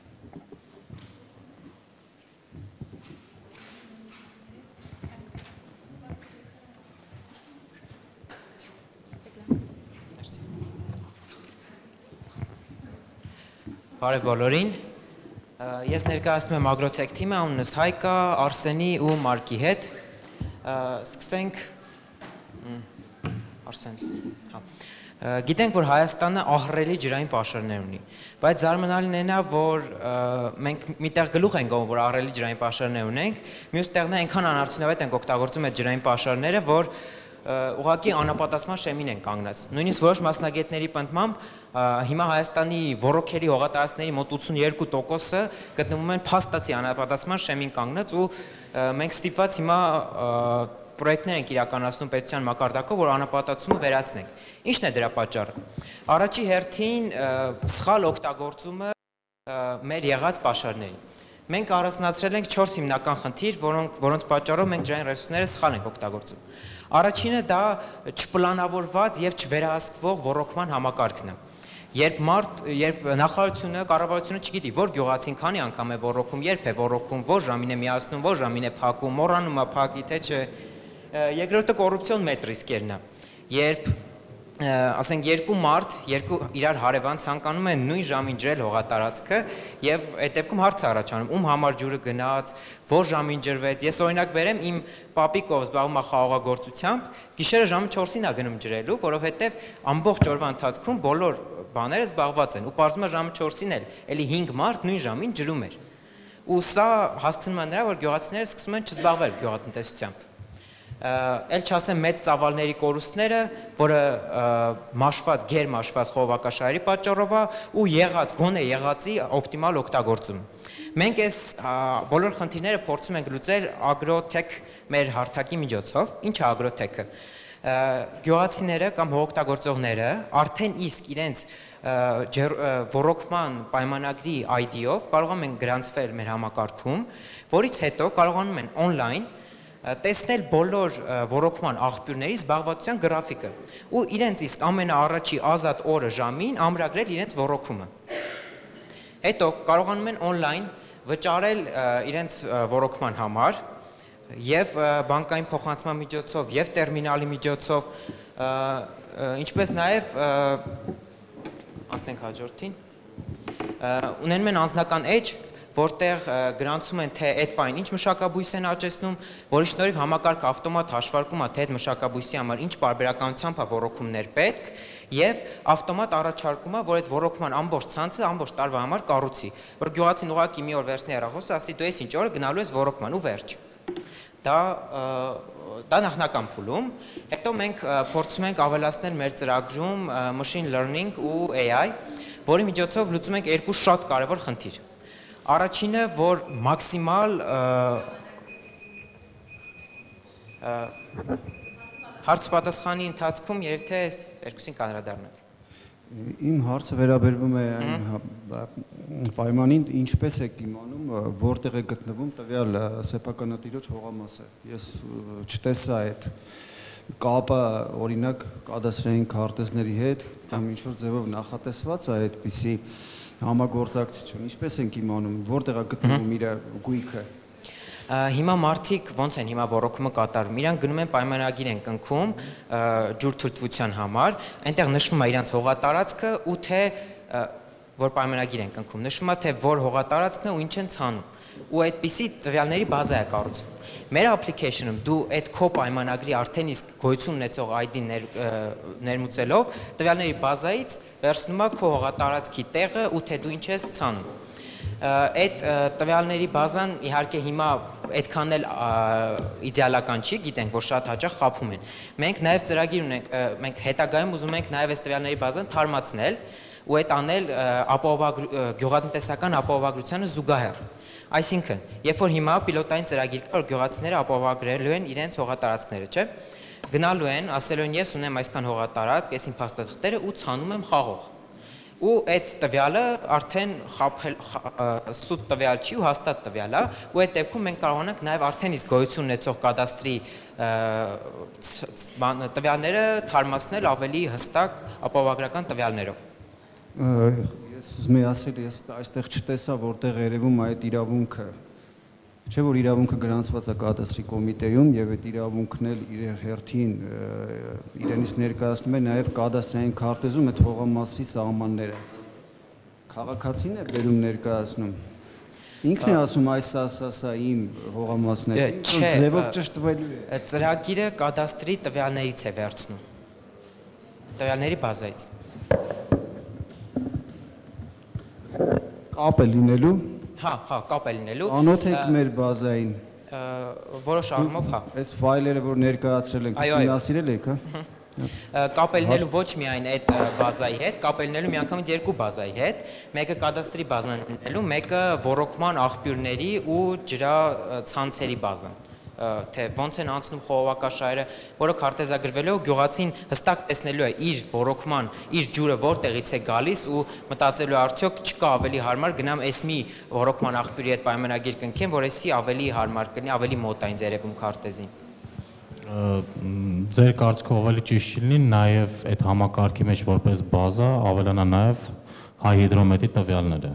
որտեղ շատ հնարավոր է ձեր հողատարածքում օրինակի համար 5 օր իրար հետևից անձրև է լինելու, նպատակահարմար չի, ընդհանրենք ռոռոկման համար ավելալ վճարում կատարի։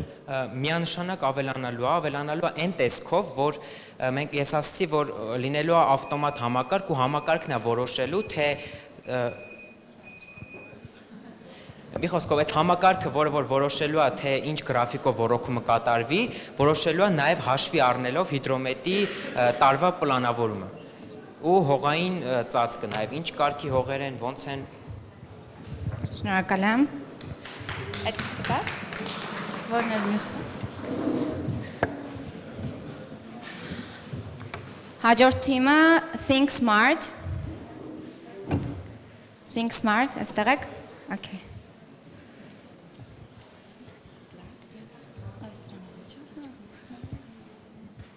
Բարև ձեզ, ես Աշխենն եմ, ներկայացնում եմ Smart Thinking Laboratory STL ընկերությունը։ Ուրեմն Հայաստանի Հանրապետությունում արկա հողատարածքների վերաբերյալ բաց հասանելի տվյալներ գրեթե on-line եւ off-line հարթակներում գրեթե գոյություն չունեն։ Երբ անձը ցանկանում է որևէ մարզում ինչ-որ հողատարածք ձեռք բերել, չկա որևէ հարթակ բաց, որտեղ ինքը ինչ-որ կոորդինատներ տեղադրելով հնարավորություն ունի տեսնել տվյալ մարզում համայնքում արկա աճուրդները։ Հիմա մենք ինչ ենք առաջարկում։ Առաջարկում ենք Հայաստանի Հանրապետության անշարժ գույքի կադաստրի կոմիտեի կայքում ավելացնել հողատարածքի ձեռքբերում բաժինը, որտեղ մարդը, էսի վերջինն է, կներեք, էսի վերջին սլայդն է, սրա մասին չեմ խոսալու։ Մի վարքյան։ Okay, հողատարածքի ձեռքբերում բաժինը, որտեղ անձը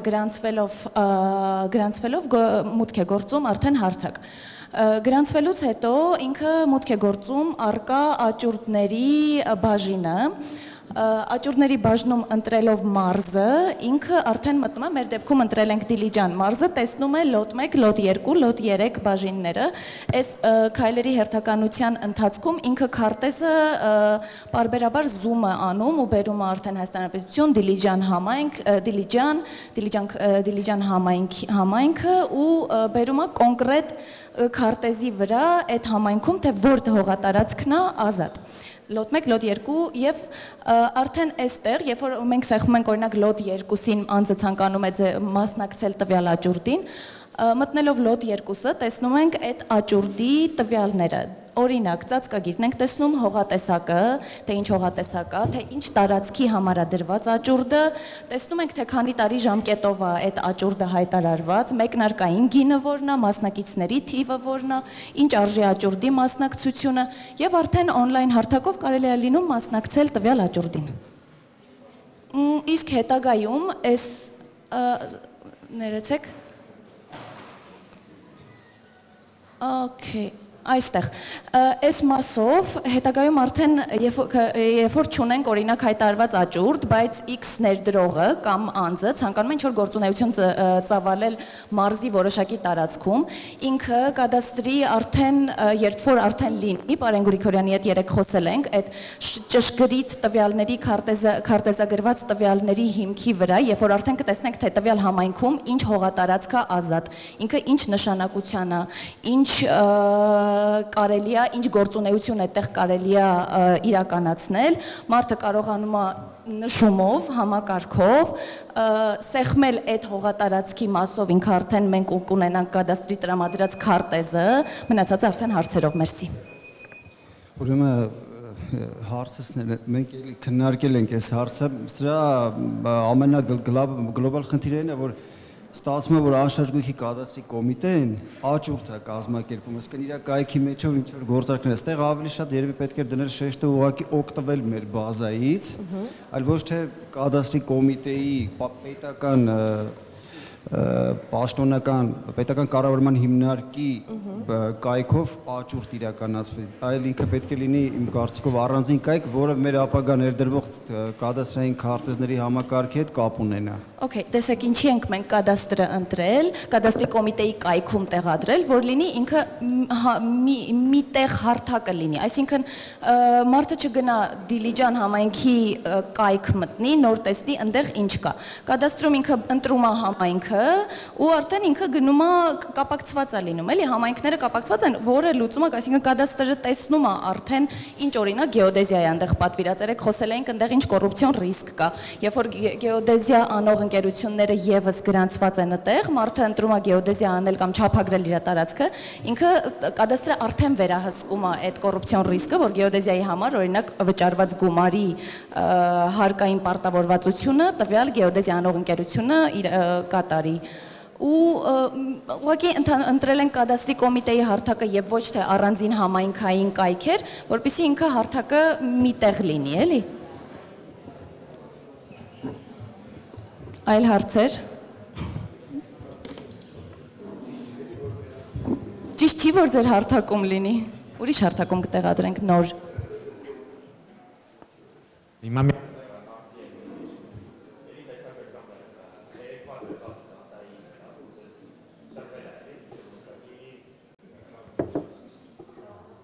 Ես մոտիկ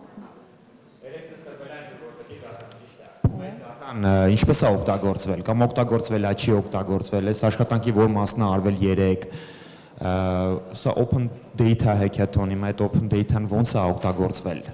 ինչ-որ ձև օգտագործվել է Տեսեք, երեկվա տրված data-ն մենք ուսումնասիրել ենք, բայց քանի որ արդեն ունենք ու այն տվյալները, որոնք մեզ տրված էին, այդքան էլ չէր այստեղ կիրառելի մեր ներկայացրած ծրագրում։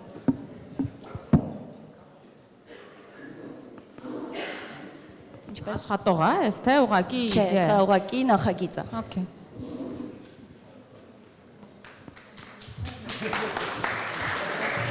Շնորհակալություն։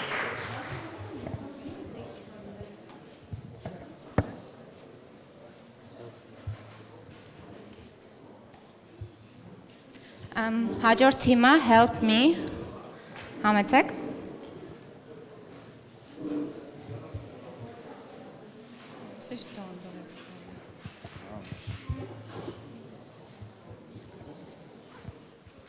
Բարև ձեզ, ես Նարեկն եմ, մենք ներկայացնում ենք Help Me թիմը։ Ներկայումս մեծ խնդիր է օպտիմալ կերպով կազմակերպել արագ արձագանքման ծառայությունների աշխատանքը։ Հասարակության մեջ հարցումներ կատարելուց մենք հասկացանք, որ շատ անվստահորեն են վերաբերվում այս ծառայությունների աշխատանքին, այսինքն քաղաքացիների կանչերին շատ դանդաղ են արձագանքում, կա դրամաշորտություն եւ կաշառակերություն եւ ոչ պատշաճ վերաբերմունք քաղաքացու նկատմամբ։ Այս խնդիրները լուծելու համար մենք առաջարկում ենք օգնիր հավելվածը։ Օգնիր հավելվածի միջոցով մենք խթանում ենք կաշառակերությունը եւ դրամաշորտությունը եւ խոչընդոտում ենք կաշառակերությանը եւ դրամաշորտությանը եւ խոչընդոտում խթանում ենք ավելի արագ եւ օպտիմալ կազմակերպման այս ծառայությունների հետ գնա օպերատորների միջոցով համակարգից օգտվելը լինելու է անվճար հավելվածի մեջ GPS-ի միջոցով շատ արագ կարողանալու են օգտատերի գտնվելու վայրը հայտնաբերել։ Այս հավելվածը շատ հնարավորություն է տալիս խուլ ու համր հաշմանդամություն ունեցող մարդկանց եւ օտարերկրացիներին շատ հեշտությամբ օգտվել այդ ծառայություններից։ Կանչի կատարման ընթացքում օգտատերը տեսնելու է, թե որտեղ է շտապօգնության մեքենան եւ ավելի վստահ է լինելու, որ իր կանչը ընթացքի մեջ է։ Ահա տեսնում եք application-ը մոբայլների համար։ Շարունակի։ Կանչի կատարման ընթացքում քաղաքացուն ցուցումներ են տրվելու առաջին բուժօգնություն ստանալու համար մեքենան կժամանի։ Դրամաշորտությունը եւ կաշառակերությունը նվազեցնելու համար ծառայությունները կատարելուց հետո օգտատերը հնարավորություն ունենալու գնահատել այդ ծառայությունների որակը։ Սպասարկման կենտրոնը վերահսկելու է ամբողջ գործընթացը, կանչերը եւ կանչի կատարման ընթացքում կանչը արձանագրվելու է առանց նախնական հաստատման, որպեսզի ժամանակ խնայվի, հետո աջակցման կենտրոնի կողմից զանգ է կատարվելու կանչը հաստատելու եւ խնդրին ավելի լավ ծանոթանալու համար։ Հեռախոսին չպատասխանելու դեպքում կանչը մնալու է ուժի մեջ եւ հասնելու է քաղաքացուն։ Ներկայացնում մեր թիմի անդամներին ես էի Նարեկը, Անահիտը, Էդվինը, Մարիամը եւ Ռոբերտը։ Շնորհակալություն։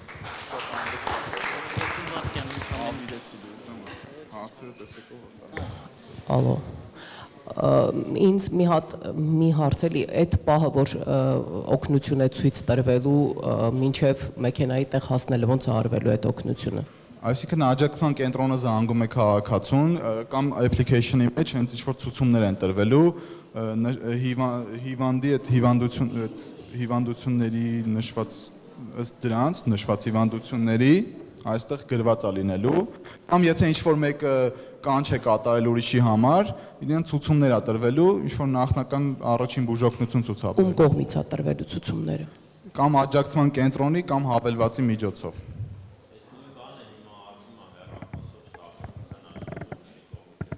բայց շատ դեպքերում, երբ որ քաղաքացին զանգում է շտապօգնություն 103, նա խառնվում է մի քիչ ու չի կարողանում բացատրել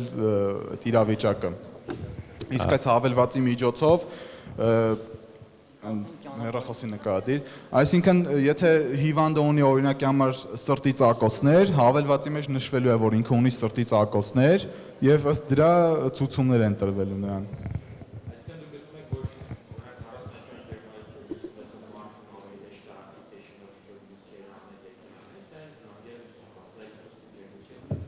Ինձ թվում է application-ի միջոցով ավելի հեշտ է, որովհետև sense խնդիր կա, եթե մարդը միայնակ է ու ինքն է զանգում, շատ դեպքերում շտապօգնության անձնակազմը չի կարող գտնել տանտեղը եւ ստիպված հիվանդը պետք է իջնի եւ ինքը դիմավորի շտապօգնության անձնակազմին։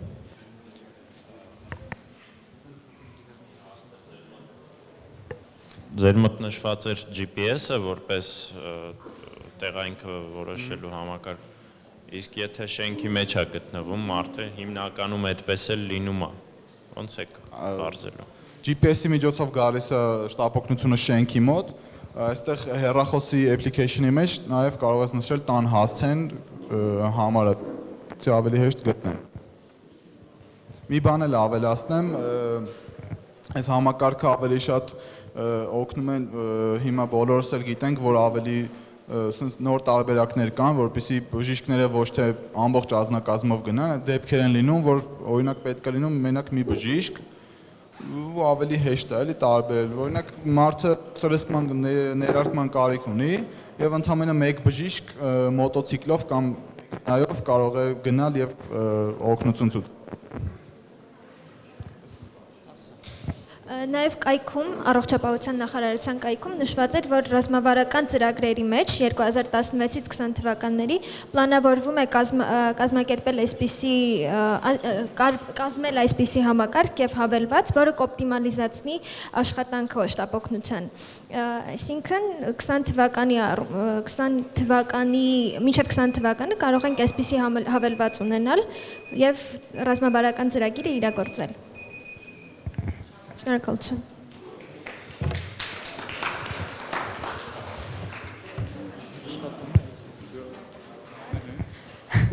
Մերսի շատ։ Հաջորդ թիմը iterate, քանի որ իրանց համակարգչով են ներկայացնում, փոքր սպասենք, մինչև լինի, հա։ Դու ես ներկայացնում։ As always. I don't need that. So?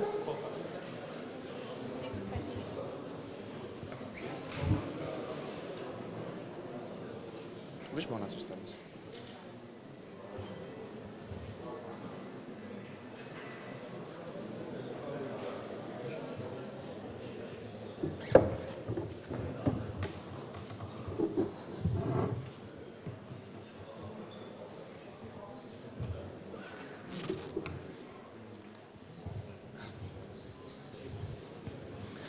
Բարև ձեզ,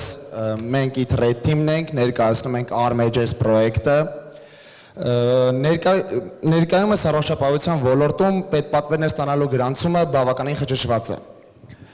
Որպեսզի պացիենտը կարողանա հասկանալ արդյոք նա համապատասխանում է ինչ-որ կրիտերիաների, որոնք բավարարում են պետպատվերին, եւ գտնել համապատասխան բուժկենտրոն, որը կբավարարի իր պահանջները, ստեղծվել է RMED համակարգը, որը ունի որոշ բարելավման բաներ։ Առաջինը անվտանգ տվյալների փոխանակում, երկրորդը հարմարավետ եւ պացիենտի համար հեշտ գրանցում, երրորդը կոռուպցիոն ռիսկերի պատվերների տեղերի գրանցման մեջ եւ բուժումից հետո բժիշկների չափազանցման մեջ, այսինքն կարող են չափազանցնել, ավել բուժումներ գրել եւ ավել գումար պահանջել։ Ուրեմն մենք առաջարկում ենք ծրագիր, որը կարող է օգտագործվել RMED համակարգի հետ, ոչ թե փոխարենը։ Ինչպես է դա կատարվում։ Պացիենտը առաջի անգամ երբ գնում է, գրանցվում է, իրան տալիս են ID։ Այդ ID-ով կատարվում է ներքին անվտանգ անանուն գործունեություն, այսինքն ես վերցնում եմ դատան, բայց իմ անունը չի գրվում այնտեղ։ Եվ բժիշկների համար այս համակարգը բժիշկների համար է նախատեսված հեշտ գրանցման համար եւ որ կարողանա պացիենտը ընտրել թե որ հիվանդանոցնա բուժկենտրոնն է ընտրում։ Ստեղ գրանցվում է ամեն ինչ մանրամասն բոլոր տվյալները եւ այնուհետև կա երկու տարբերակ, եթե պացիենտները ունեն սմարթֆոն կամ համակարգիչ, այսինքն համացանցին հասանելիություն, նրանք հավելվածի միջոցով կարող են ընտրել տարածքը։ Իսկ եթե չունեն, սովորական SMS հաղորդագրության միջոցով գալիս է sense նամակ, որտեղ գրված է բոլոր հնարավոր բուժկենտրոնները եւ ընտրում է որպես թիվը պատասխանում է, այսինքն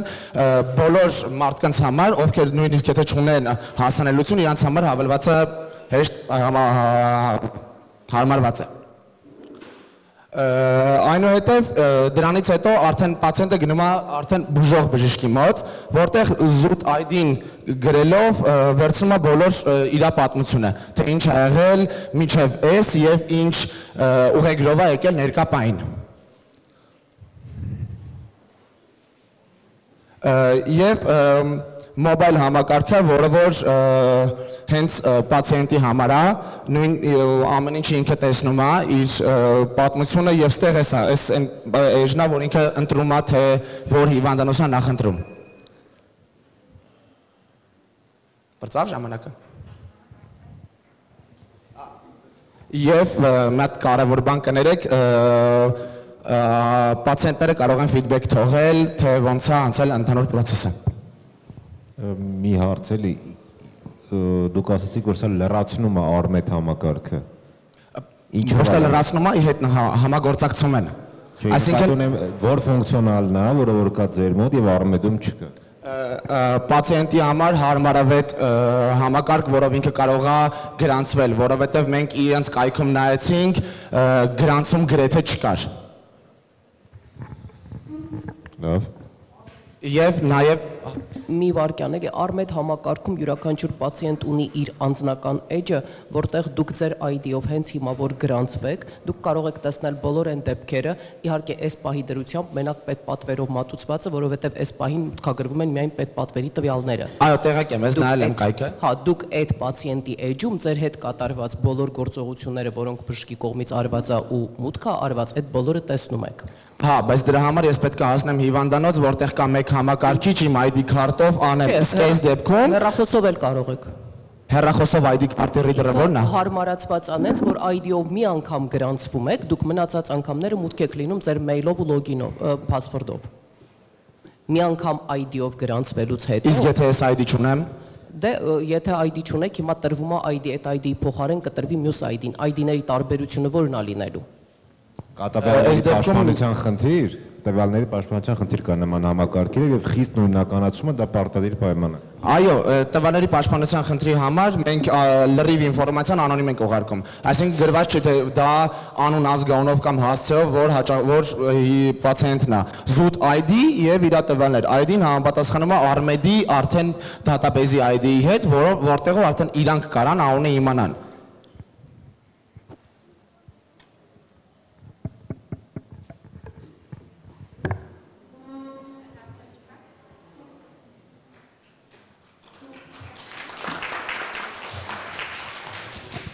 Շնորհակալություն։ Մենք ուզում ենք 5 րոպե break անենք ու նորից հետ գանք, որովհետև ժյուրի անդամներն էլ են փոքր ինչ հոգնած, փորձենք իրենց մի 5 րոպեից հետ գանք, լավ։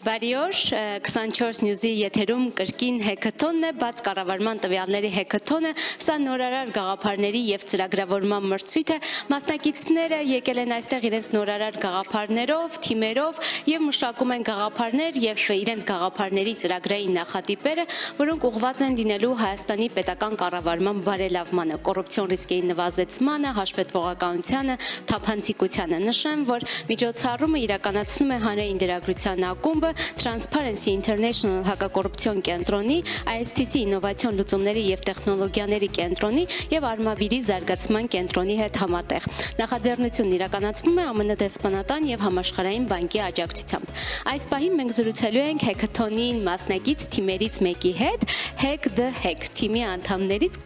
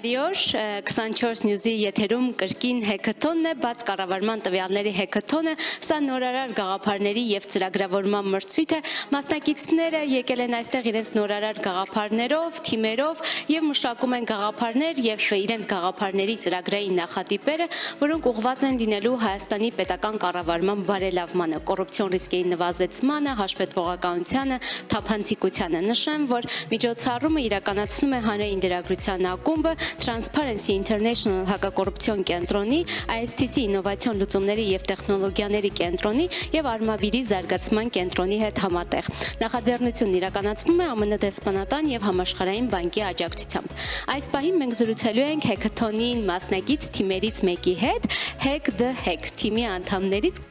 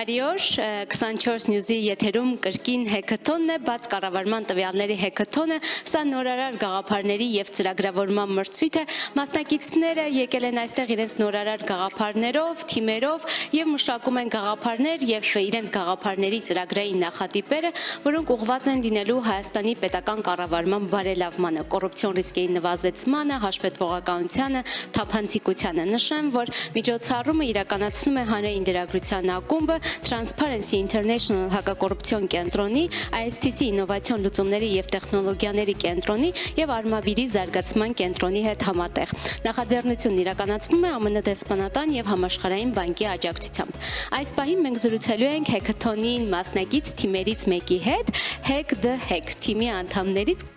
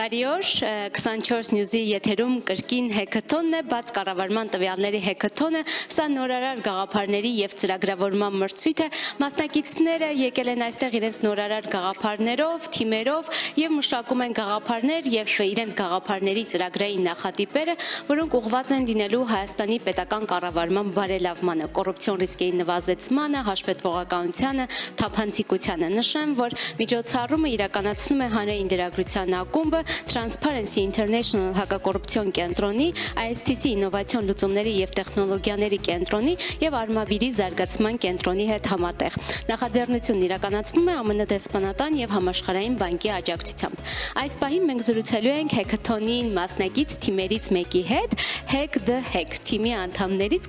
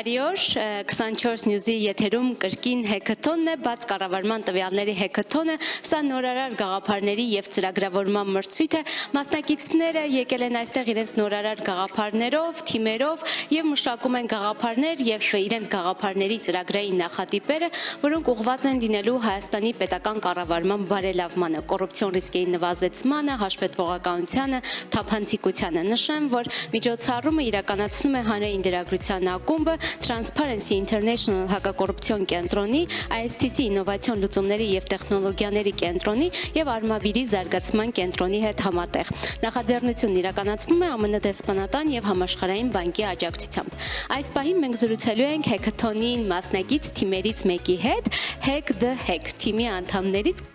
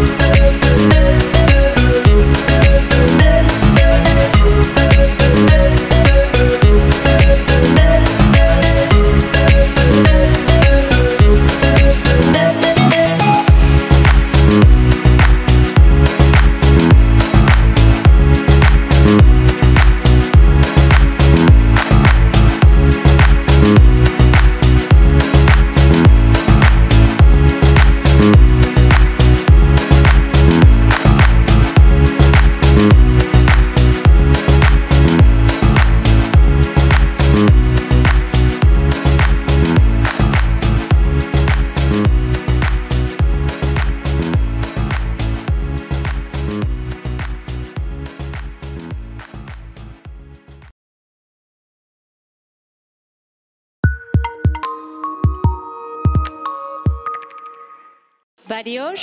24 News-ի եթերում կրկին հեքաթոնն է, բաց կառավարման տվյալների հեքաթոնը, սա նորարար գաղափարների եւ ծրագրավորման մրցույթ է, մասնակիցները եկել են այստեղ իրենց նորարար գաղափարներով, թիմերով եւ մշակում են գաղափարներ եւ իրենց գաղափարների ծրագրային նախատիպերը, որոնք ուղղված են լինելու Հայաստանի պետական կառավարման բարելավմանը, կոռուպցիոն ռիսկերի նվազեցմանը, հաշվետվողականությանը, թափանցիկությանը։ Նշեմ, որ միջոցառումը իրականացնում է հանրային դերագրության ակումբը, Transparency International հակակոռուպցիոն կենտրոնի, ISTC ինովացիոն լուծումների եւ տեխնոլոգիաների կենտրոնի եւ Արմավիրի զարգացման կենտրոնի հետ համատեղ։ Նախաձեռնությունն իրականացվում է ԱՄՆ դեսպանատան եւ համաշխարհային բանկի աջակցությամբ։ Այս պահին մենք զրուցելու ենք հեքաթոնին մասնակից թիմերից մեկի հետ, Hack the Hack թիմի անդամներից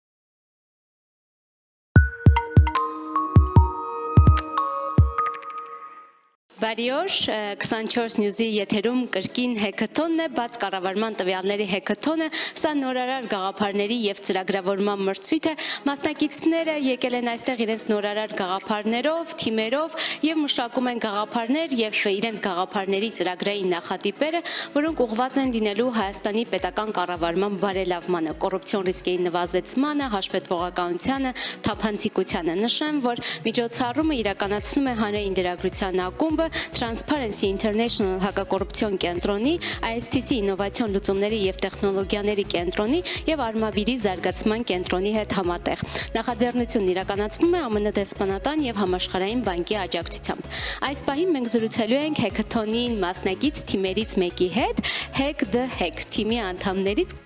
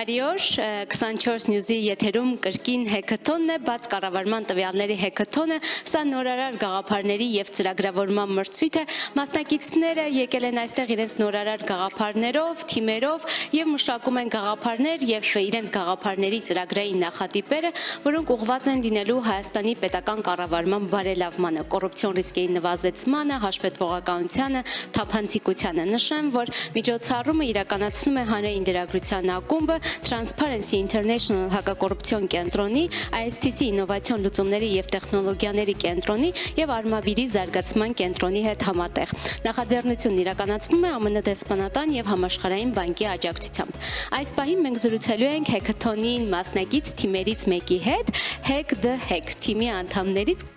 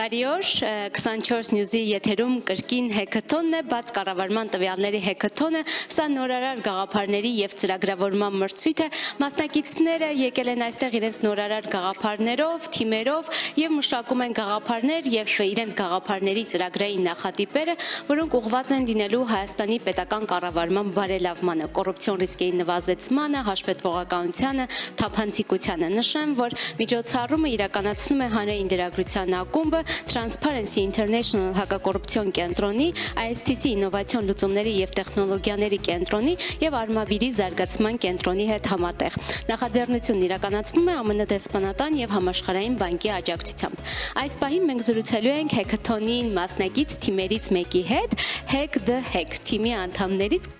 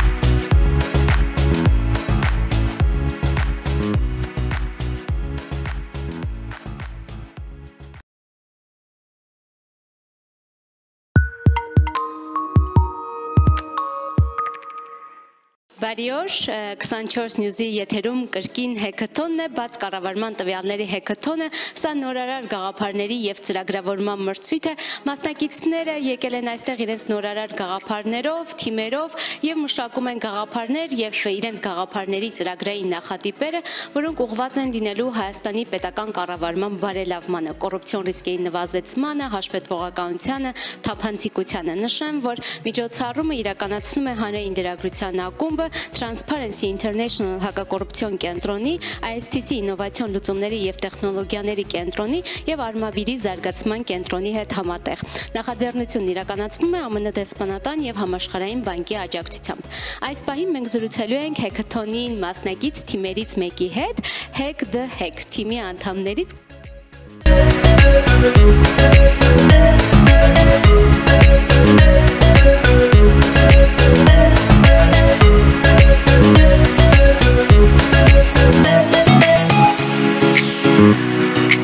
Data, խնդրում եմ վերջում լրություն, որպեսզի նորմալ ընթանա, լավ, այստեղ Smart data, խնդրեմ։ Բարև ձեզ։ Մենք smart data team-ն ենք եւ այսօր մենք ներկայացնում ենք ջրային ռեսուրսների կառավարման համար նախատեսված լուծում։ Այսօր ջրային ռեսուրսները շատ մեծ դեր են կատարում բնապահպանական ոլորտում, այսինքն քաղցրամ ջրի խնդիրը շատ մեծ դեր է կատարում, քաղցրամ ջրի նվազման խնդիրը։ Եվ նվազման համար ամենակարևոր ամենաշատ ազդեցություն գործողներից մեկը հեկերն են։ Հեկերը, քանի որ էներգապահպանման նպատակներով շատ կարևոր են մեր առօրյայի համար, նրանցից ձեռքազատվելը դժվար կլինի, այսինքն անհնար է, սակայն կարող ենք կանխարգելել նրանց չարաշահումը, ջրային ռեսուրսների չարաշահումը։ Հետևյալ օրինակում կարող եք տեսնել հեկի ազդեցությունը բնապահպանական բնության միջավայրի վրա։ Այս հակատոնի շրջանակներում մենք հետևյալ մոտեցումը որոշեցինք առաջարկել։ Օգտագործելով Earth Explorer ծրագրային միջոցը եւ արբանյակային տվյալները, այստեղ դուք կարող եք տեսնել, թե ինչպես կարելի է ֆիլտրացնել ջրային ռեսուրսները տարբեր ժամանակահատվածների ընթացքում, օրինակ հեկի կառուցումից առաջ եւ հեկի կառուցումից հետո, մի քանի տարվա կտրվածքով, կարմիր կետագծերովը արդեն ֆիլտրացիայից հետո աղբյուրներն են, իսկ դրանից հետո օգտագործելով data science մեթոդները կարելի է կոնվերտ անել նրանց տարբեր մոդելների 2D, 3D եւ օգտագործելով CSV ֆայլերը ու տարբեր լայբրերիներ, Python-ական, OpenCV-ին եւ այլն կարող էլ իրենց difference-ը հաշվի առնել, այսինքն տեսնել թե գետը քանի տոկոս երկարեց կամ ընդհակառակը նվազեց, ծավալի փոփոխությունները,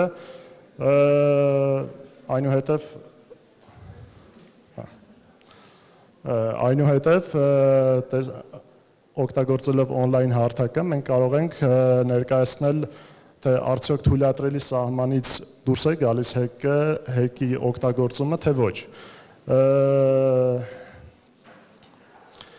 Նման առաջարկ կարելի անել հետևյալ կերպ, քանի որ այս ամեն ինչը կարելի է ավտոմատացնել եւ մենք ունենք միջոցներ ցույց տալու, թե հունի փոփոխությունը կառուցումից առաջ հետո եւ նշել, թե որ կետերում է danger zone-ը։ Կներեք։ Մեր թիմներն Ռոզան, Սուրեն եւ Մուստաֆան, շնորհակալություն։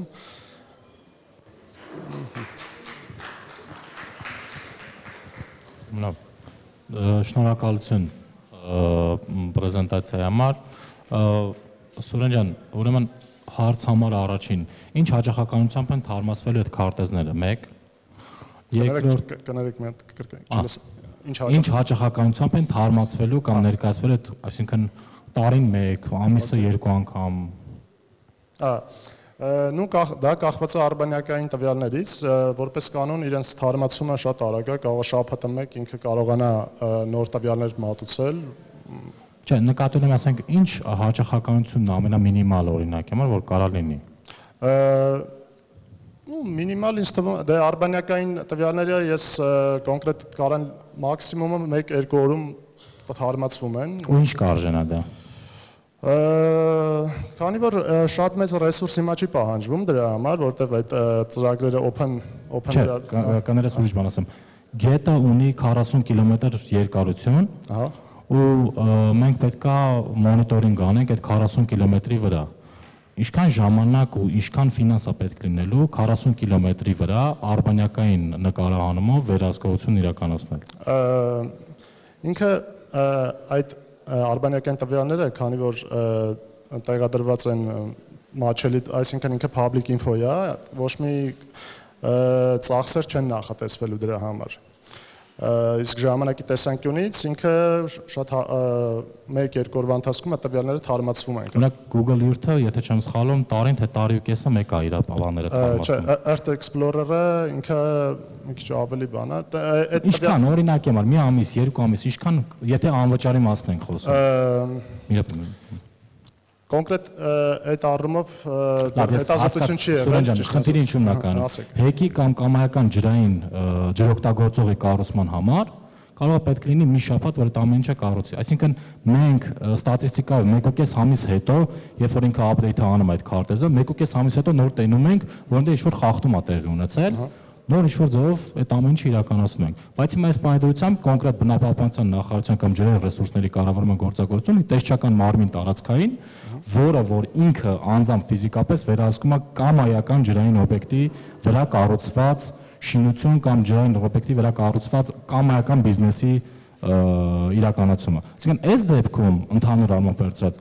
ժամանակի խնդիր առնում։ Ուրիշ բան է, եթե ձևավորվի պորտալ քաղաքացու, պատասխանատու քաղաքացու, երբ որ ինքը մեքենայով գնում է, ինքը որոշակի խախտում է տենում, նկարում է, իր user interface-ով գցում է դա, բնապահպանության նախարարությունը դա տենում է ու համապատասխան գործունեություն է իրականացնում։ Դա կլինի որպես օգնություն, supporting կլինի որպես դրանով բնապահպանության նախարարությունը ժամանակից շուտ կանխել այն բնապահպանական աղետը կամ այն բնապահպանական վնասը, որը կարա իրականացնի ընդհանուր տնտեսվարողը, հա։ Հասկացա հարցը։ Իրականում, քանի որ մենք հակատոնի շրջանակներում ոնց հասկացանք վերահսկողություն չկա բոլոր տեղերի, այսինքն 30%-ն է մոտավորապես վերահսկվում, ու մենք մինչև ամբողջովին վերահսկվել է, այս ծրագիրը կարելի էր մշակել, մինչև ամբողջությամբ կատարվեր եւ Շնորհակալություն։ Շնորհակալ եմ քեզ։ Հաջորդ թիմը Արտաշատի քաղաքացիական երիտասարդական կենտրոնի մասնակիցներն են, հա, որոնք ժյուրի անդամներ, խնդրում եմ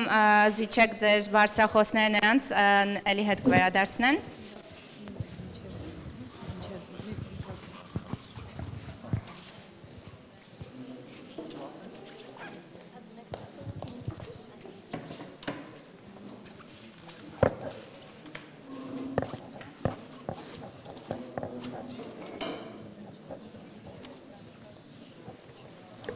Раз.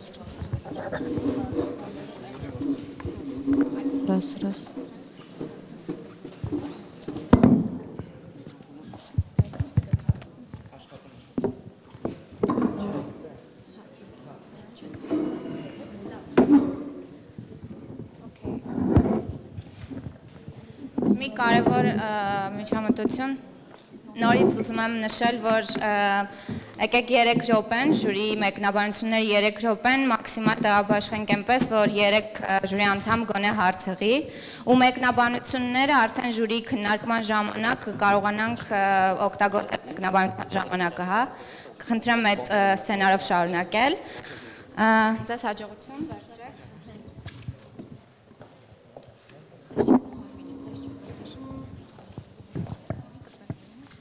Ողջունում եմ բոլորին։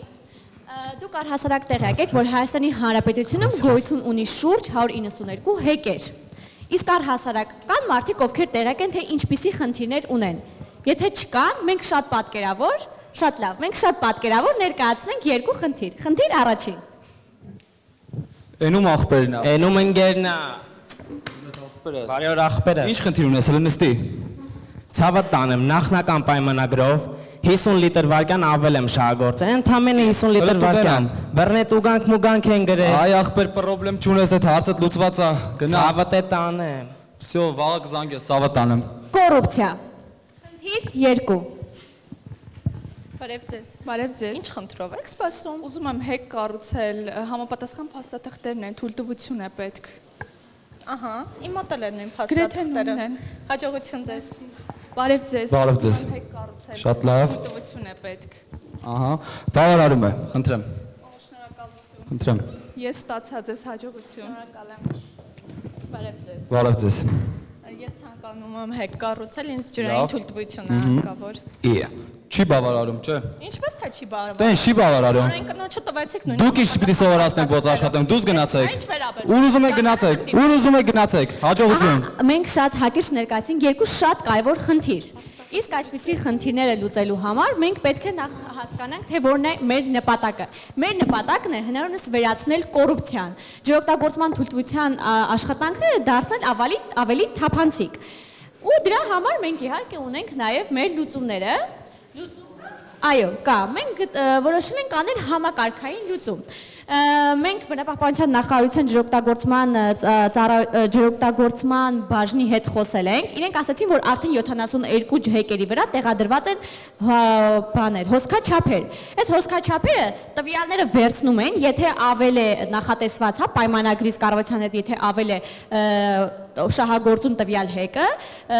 արդեն թեժգից է գնում։ Սակայն այստեղ, երբ որ հոսքաչափերից տվյալները գնում են սերվերներ, այստեղ կա մարդ, ով այս ամեն ինչը հսկում է։ Հիմա մեր նպատակն է ու խնդիրը, որ այս մարդը չլինի, այսինքն մարդկային ֆակտորը վերացնենք։ Իսկ վերացնելու համար մենք ստեղծում ենք մի հատ այսպիսի համակարգ, որը որ ավտոմատ անելու, մարդ չի լինելու։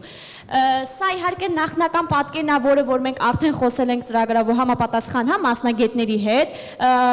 պայմանավորվածություն ձեռք ենք բերել, սա ուղղակի մոտավոր ենք ասում, հա, ջրօգտագործման թույլտվության հետ կապված հարցերը ինչպես պետք է լինի, այսինքն շատ հասարակ մատչելի, որ սենց խնդիրներ չլինեն, որ հասկանա, թե ինչի մեկին մերժեց, իսկ մեկին ընդունեց։ Մյուսը հեկերի հետ կապված, յուրաքանչյուր կարող է մտնել, տեսնել մարզը, համայնքը, հեկը, թե արդյոք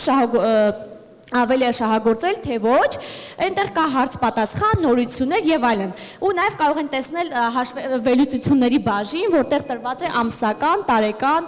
եւ նաեւ ինչու՞ չէ նաեւ օրական հաշվետվությունները։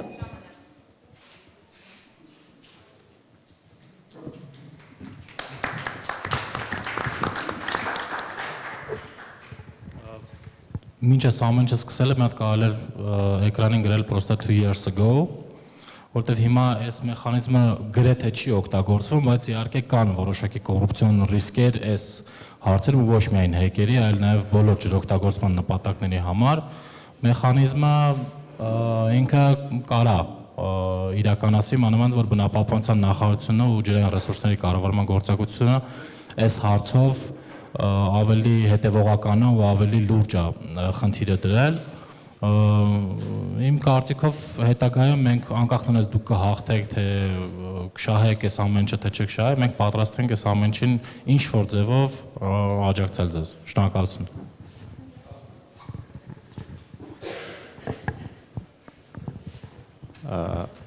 Սիրածս հարցը, որտեղից եք տվյալները վերցնելու։ Տվյալները մենք արդեն խոսել ենք, ինչպես նշեց Արման Շահբարյանը, կներեք, հա, մենք համապատասխան այդ որ կա միջգիտական հանձնաժողովը, իրենց հետ պայմանավորվածություն արդեն ձեռք ենք բերել, իրենք մեզ այդ տվյալները տալու են ու արդեն աշխատանքներ մենք այստեղ թիմով ամեն մեկս ունենք մեր պատասխանատվությունը։ Ես կոնկրետ զբաղվելու եմ հենց այդ տվյալների բազան հավաքագրելով, մեկը իրավական հարցերով, մյուսը հենց այս համակարգի հետ կապված, որ պետք է ստեղծվի, նաև ունենք փորձագետ հենց ջրային ռեսուրսների ոլորտում։ Հարցս մի քիչ նրա մասն էր, թե ինչ որ անկախ աղբյուր ունեք տվյալների, թե ոչ, օրինակ։ Հա, մեզ տրամադրել են այդ դատաբազան ընդհանուր, թե որ հեկերի վրա կա հոսքաչափերը տեղադրված ու որոնք որ չկա, որ մենք կարանք այդ օգտագործենք համակարգում։ Օրինակի համար եղեգնու գետի վրա օրինակը բերեմ, այնտեղ 50% արդեն գետի հոսքը պակասեցվել է ու որը հանգեցնելու է հետագայում ավելի ավելացման դեպքում էկոլոգիական խնդիրների։ Այսինքն ընդեղի հեկ կառուցելը արդեն ինքնիկյան բացառվում է։ Մի հատ հարց էլի, ձեր կարծիքով կոռուպցիայից ամենաշատ ով է շահում։ Անհատները։ Որ անհատները։ Կոնկրետ հեկերի տերերը։ Հեկերի տերերն ու մարդիկ, ովքեր այդ կոռուպցիան անում են, կաշառք վերցնում են, այսինքն պետական աշխատողներ։ Հիմա դուք ուզում եք պայքարեք կոռուպցիայի դեմ, դատա վերցնելով այն հիմնարկից կամ այն մարկանցից, ովքեր շահում են, երբ որ կա կոռուպցիա, այդ ոնց է ստացվում։ Գնես, նայեք, համակարգը շատ պարզ է։ Մենք վերցնում ենք կառավարության հետ, արդեն իսկ հեկերի ստորագրած պայմանագրերը, հոսքաչափով ցույց է տալի այս տարվա համար, այս տվյալ հեկի X օգտագործողը այսքան պետք է շահագործի։ տվյալները համեմատում ենք, եթե պայմանագրով էսա ուշահագործ հոսքաչափը սա սարք է, այս չի կարա մեզ էլ ինչ որ խափի։ Այստեղ արդեն երևում է տարբերությունը, այսինքն մենք տենց խնդիր չունենք ինչ որ անձ, հենց այդ անձն ենք բացառում, եթե ինչ որ տեղ կա այդ անձի պահը, դա էլ ենք բացառում։ Այս համակարգի ճիշտ ռեալիզացնելու հետ կապված է։ Թափանցիկ ասպարեզ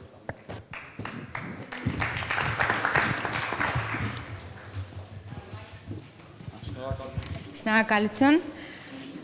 Հաջորդ թիմը Երևան QA։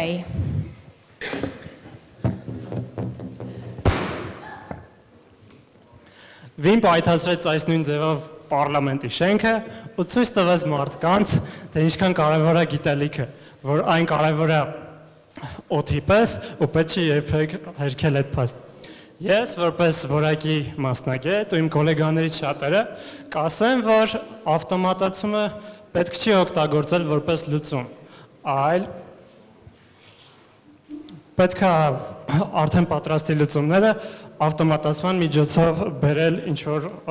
մակարդակի։ Մեր նպատակն է այսօր փորձել մարդկանց խնդիրներին բերել լավագույն լուծումը մոտեցնելով իրենց համապատասխան օղակներին։ Ինչ ունենք մենք։ Մենք հենց վերջերս ենք անցել կենտրոնացված կառավարման համակարգից ապակենտրոնացվածին, բայց այդքանով հանդերձ մենք ունենք դեռ գիտելիքների կուտակումներ ինչ-որ կետերում։ Ու դրա պատճառով շատ մարդիկ չեն կարողանում հասնել իրենց անհրաժեշտ օղակին, որովհետև օղակներից ինչ-որ մեկը մյուսից կարող է ուղղակի անջատված լինել։ Ու որպեսզի փորձենք ստեղծել մարդկանց եւ ըստ դեպքում մեր դեպքում Երևանի քաղաքապետարանի միջև կապ, մենք որոշել ենք ստեղծել Telegram-ի բոտ, որը պետք է արհեստական ինտելեկտի միջոցով օգտատիրոջը հարցեր տա եւ փորձի հասկանալ իր խնդիրը, անգամ այն դեպքում, երբ որ պատկերացում ընդհանրապես չունի իր խնդիրը, որ օղակի հետ է կապված։ Արդյունքով ավելացնելով կապեր օգտատերերի, նույն քաղաքապետարանի տարբեր օղակների ու հենց քաղաքապետարանի օղակների միջև, որովհետև օրինակ IFA session-ների ժամանակ մենք հասկացանք, որ գալիս են տարբեր օղակներից ներկայացուցիչներ ու հենց իրենք իրենց մասին, իրար մասին ինֆորմացիա չունեին։ Ոնց ենք պատրաստվում այս ամենը իրագործել։ Սկզբից պետք է մեր դեպքում քաղաքապետարանից հավաքել բոլոր տվյալները, այսինքն լավայի մեխանիզմով ինչ-որ կետից սկսելով, արդեն իրենց ենթակա օղակներին դիմելով, պետք է լրացվի համապատասխան տվյալները, թե որ բաժինը ինչով է զբաղվում, հետո արհեստական ինտելեկտի միջոցով պետք է դա անալիզ արվի, կատեգորիաների բաժանվի եւ արդեն Telegram-ի բոտի միջոցով օգտատերերը կկարողանան գտնել իրենց համապատասխանող օղակը։ Ինչի հենց հիմա, որովհետև տվյալները շատ են մեծացել ու ոնց որ բժշկության մեջ մի բժիշկը չի կարող իմանալ բոլոր հիվանդությունների մասին, ինքը ունի ինչ-որ սպეციფიկ ուղղվածություն, նույն ձևով նույն քաղաքապետարանի աշխատողը կամ շատ տեղեկացված քաղաքացիները իրենք չեն կարող տիրապետել այս ամեն ինչ ամբողջ ինֆորմացիային։ Ու դրա համար պետք է օգտագործվել տվյալների մշակման ինչ-որ եղանակ։ Այս մեր թիմն էր եւ այլն, հիմա կփորձենք ցույց տալ բոտի աշխատանքը։ Ես մի հատ հարց ունեմ, էլի ցույց կտակ, ոնց է աշխատում։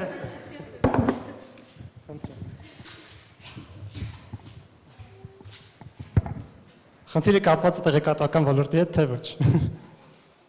Խնդրեմ կոճակներից ինչ-որ մեկը սխմեք։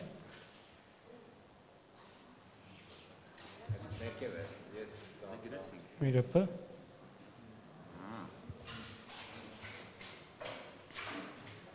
Դուք կատարում եք հարցում։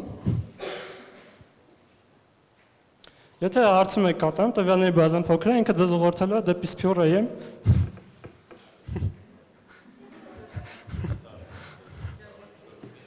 Կարակ նորից գտեք, ինչ-որ ուղղությամբ գնաք, ոչ։ Խնդիրը կապված է կրթական ոլորտի հետ։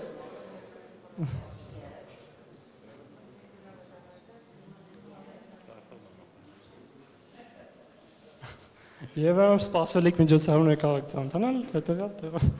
իրենց որտեղ Այս ինչ-որ դեմո դատա ենք հավաքել, ուղղակի, բայց կարա արդեն հենց աշխատանքին սպეციფიկ դատան լինի, որը մենք ծանոթ չենք իսկ։ Լավ, իսկ ինչ եք արել այսօրվա մեջ, էլի, որտեղ Այս ամբողջ բոտի լոգիկան այսօրվա գրող է արհեստական ինտելեկտի հետ։ Հա, բայց AI-ի մասին ստե խոսք չի գնում էլի, սա։ Այսինքն AI-ի մասին խոսք չկա ստե։ AI-ը տակից աշխատում, AI-ն է հարցերը գեներացնում։ AI-ը թե իֆերի բազմությունն է։ Չէ, իֆերի բազմություն չի։ Ինչով է գրված։ Python-ով, կարամ կոդից։ Հա, օքեյ։ Կոդ։ Կոդն էին ուզում։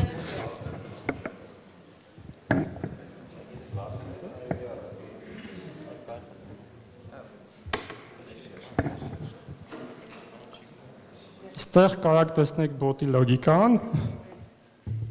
որը արդեն պատասխանում է, այստեղ այսպես ասած decision tree compiler-ն է, որը մեր ունեցած բազայի հիման վրա ստեղծում է այս ծառը։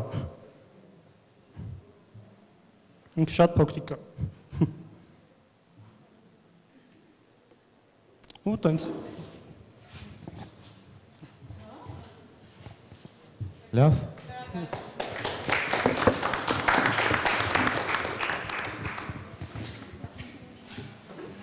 Հաջորդ թիմը Urban Sarium։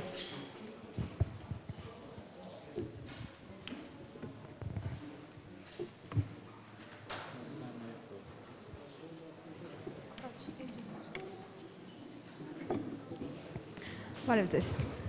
2017 թվականին բյուրականի հրդեհի հետևանքով տուժեց 100 հեկտար անտառային տարածք։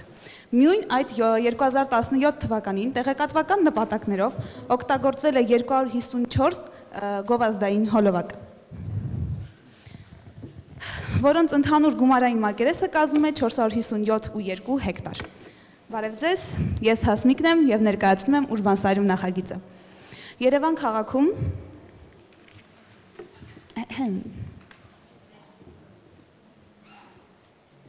ներեցեք։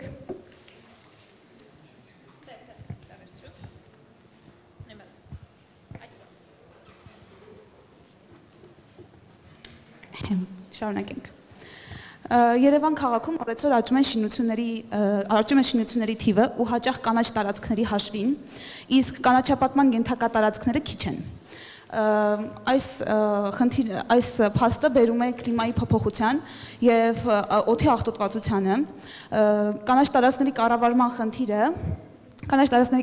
խնդիրը ակտուալ է ոչ միայն Երևանի, այլև փոքր և ուրբանիզացված քաղաքների համար, ինչպես նաև այս ամենին զուգահեռ Երևան քաղաքը ողողված է գովազդային հոլովակներով, որոնց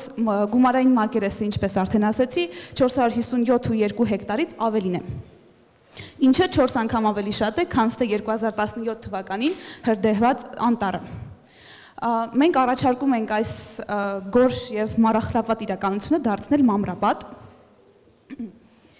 Մեր նպատակն է գովազդային վահանակները պատել բույսերով, տվյալ դեպքում մամուրով, ինչը թույլ կտա արտադրել թթվածին։ Մեկ գովազդային վահանակը ունակ է արտադրել 4 հոգու համար նախատեսված թթվածին։ Ինչից է կազմված greenboard-ը։ Backend-ը ինքը ամբողջովին մամուր է։ Այն համալրված է նաև ջրամատակարարման համակարգով, իսկ քամուց պաշտպանելու համար դիմացից փակված է ապակե շերտով։ Բնականաբար այս կառույցը էներգետիկ ծախսեր ունի, որը ապահովում է փոքրիկ արևային պանելը։ Արդյունքում մենք ստանում ենք փոքրիկ ջրմոտ որպես գովազդ։ Մենք աշխատում ենք B2B մոդելով և կենտրոնացած ենք համագործակցելու այն մեծ ընկերությունների հետ, ովքեր ուզում են իրենց գովազդը անել կանաչ շնչով, իրենց ներկայացնել կանաչ շնչով, այդպիսին կարող են լինել միջազգային, առողջապահական, ինտերնացիոնալ և արտադրական ընկերությունները, ովքեր ինչու ոչ էկոլոգիական վնաս են պատճառում և այսպես կարող են կոմպենսացնել իրենց ազդեցությունը։ Ինչ են մարդիկ ստանում այս ամենից։ Մաքուր օդ, թթվածին, և քաղաքը ստանում է տարածքների կառավարման և կանաչապատման նոր տեխնոլոգիա, ինչպես նաև տարածքը մենք հասկանում ենք ոչ միայն ուղղահայաց, այլև հորիզոնական։ Այս էլ մեր թիմը։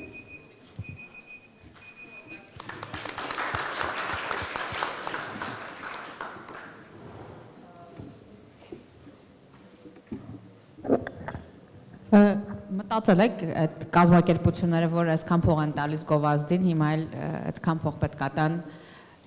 կանաչապատմանը, ասենք, դարձի ոնց եք։ Պատասխանեմ, մենք այս բուջուր դեման հաշվարկել ենք, այս մի քանի օրն ենք հավաքել, ճիշտ է, այս բույսերի աճը ինքը տևել էր 15 շաբաթ, իտակ դալի իրանց ադապտացում իտակ դալը, բայց այս սուբստանցիան տպագրությունը ամեն ինչ արվել է գծետը մոտ 24 ժամվա ընթացքում, ու մենք միջին հաշվարկ ենք արել, այսի ինդոր տարբերակն է, այսինքն այն ինչ որ կաճի շինության մեջ, Մոտար մեր դեմո պրոտոտիպը 1 մետրը 1.8-ի վրա արժանալու է մոտավորապես $1600, այդ ներառում է իր աճեցման տարածքը, բոքսը, մեր հիմնական նպատակը ընդհանրապես այս հեքթոնին դիմելու այն էր, որ մենք ուզում էինք չանենք ոնց որ դեմոյի համար, ուզում էինք գտնենք ստեղ green partner, ընկերություն կլինի indoor-outdoor, որը պատրաստ է լինել մեր բետա թեստերը, ու պատրաստ է մեր հետ էսի թեստ անել, մենք իրան ահագին maintaining-ով ու subscription-ով support կանենք, ոնց որ մենք շահագրգռված ենք ուսումնասիրել իրար բոլոր տեսանկյուններից, որպեսզի հասկանանք, թե outdoor տարբերակում, այսինքն երբ որ ինքը դրսում լինի, ինքը պարզապես այսպես չի լինելու, ստեղ մենք իրան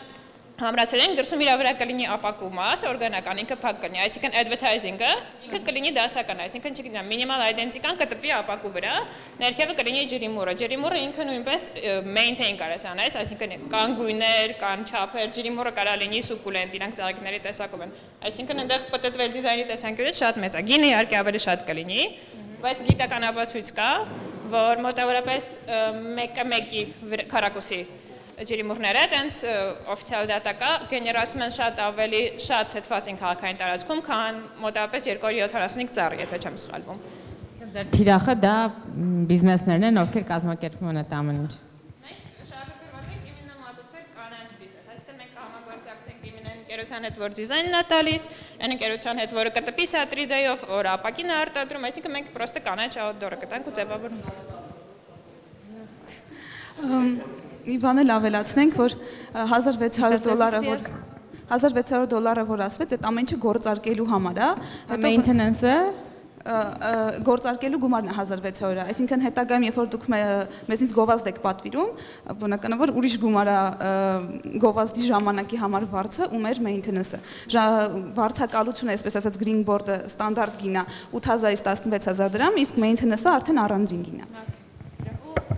Որոշակի ուսումնասիրություններ են կարել այս պահին, համենայն դեպս բաց հայտարարված է մոտավորապես 575 բորդ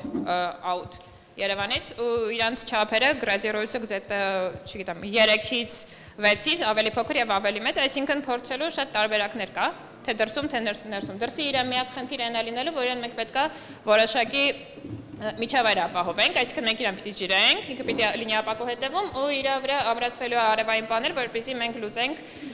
ինքնա էներգիայի խնդիրը։ Այսինքն ինքը չի մրսի, ինքը անընդհատ կաճի։ Նման լուծումներ հիմա գոյություն ունեն, բայց իրանցից ոչ մեկը չի աճում։ Այսինքն իրան աճացնում են տարածքի համար, չորացնում են, ինքը մի քանի տարի մնում է, բայց ինքը ոչ աճում է, ոչ թթվածի է տալիս, ինքը պրոստը էսթետիկ գեղեցկության համար է։ Այս ամենին մի բան է ավելացնեմ, որ բացի մամուռից ինչ բույս ուզեք կարա լինի, ու այդ խնդիրը լուծվում է բիոտեխնոլոգիայի մեթոդներով։ Մեր ժամանակը պրծել է։ Բիոտեխնոլոգիայի մեթոդներով, ոնց որ մենք բացենք, եթե ընկերությունները ուզում են մամուռից բացի ուրիշ բան օգտագործեն, մեր համար այդ խնդիր չի։ Ես հարցնեմ, բիլբորդերի տերերն չի պետք է շահագրգիռելնեն ձեր տեխնոլոգիան կիրառեն, եթե սովորական գովազդը իրանց ավելի շատ փող է բերելու։ Զուտ Ոնց մենք ասացինք, մենք թիրախավորում ենք արդյունաբերական ընկերություններին ու միջազգային ընկերություններին, ինչպեսին օրինակ ՄԱԿ-ն եւ համաշխարհային առողջապահական ընկերությունը, որոնք օրինակ արդյունաբերական ընկերությունները կարան ցույց տան, ասեն մենք կոմպենսացնում ենք, դրա համար եկեք մեզնից օգտվեք, այսինքն այդ գովազդը կրկնակի էֆեկտ է իրանց համար ունենում։ Իսկ միջազգային ընկերությունները, ինչպեսին ՄԱԿ-ն, առողջապահական համաշխարհային ընկերությունը եւ UNICEF-ը եւ այլն, իրանց համար տվյալ դեպքում ակտուալ է, որպեսզի իրենք կանաչ գովազդ անեն։ Ավելի նախընտրելի է։ Շնորհակալություն։ Մյուս թիմը, Green Team։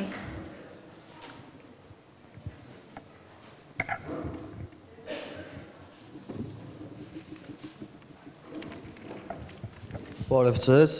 ես Ալեքսն եմ, ներկայացնում եմ Green Team-ը։ Ուրեմն արդեն խոսվեց հեկերի մասին, հա, խնդիրները էլի չեն բարձրաձայնի, հիմնական խնդիրները բաց կառավարումն է, եւ կոռուպցիա։ Ուրեմն մենք առաջարկում ենք մի հեշտ պարզեցված լուծում, որը եւ ժամանակային տեսանկյունից շատ ժամանակ չի խլի եւ արդյունավետ կլինի։ Հասանելի կլինի եւ սովորական քաղաքացուն եւ բնապահպանության նախարարությանը ադմինիստրատիվ լուծումների համար։ Ուրեմն առաջի կետով քարտեզն է, եթե նայենք ինչքան հեկ ունենք, հա, 100-ից ավել համարյա 200 հեկ ունենք ու դրանց կառավարումը ժողովրդի կողմից ոչ վերահսկելի է, այսինքն սովորական քաղաքացին, գյուղացին չի կարող հետևել այդ հեկերի աշխատանքին, այսինքն դա ինչ է նշանակում աշխատանքին հետևելը, չի կարող հասկանալ, թե որ հեկը իր ամսական, տարեկան, հա, շաբաթական տրված սահմանաչափը չի անցել։ Ունենալու ենք մի քարտեզ, որի վրա նշվելու են ամբողջ հեկերը, ու ինդիկատորի նման ինչ-որ մի բան է, այսինքն կանաչ գույնով նշված են այն հեկերը, որոնք որ դեռ չեն անցել իրենց սահմանաչափը, տեղինը ովքեր որ մոտենում են, կարմիրը ովքեր որ հատել են։ Սրա նպատակը ինչու՞մն է, որ ես որպես քաղաքացի կարողանամ մուտք գործել այս կայք, դե բնականաբար ոչ լոգինի կարիք կա, ոչ մի ուրիշ խնդիր չկա, էլի, ու հետևեմ լայվ վիճակով հետևեմ, թե որ հեկը ինչ վիճակում է գտնվում։ Դրա հնարավորությունը մեզ տվեց բնականաբար հեկերի վրա արդեն 70-ից ավել հեկերի վրա տեղադրված ջրաչափերը, հա, չափիչ սարքերը, որոնք որ դատան լայվ ուղարկում են, որը մենք կարողանանք վերցնել, այսինքն դատայի հարցը լուծված է։ Բնապահպանության նախարարությունը ունի մեծ հին SQL,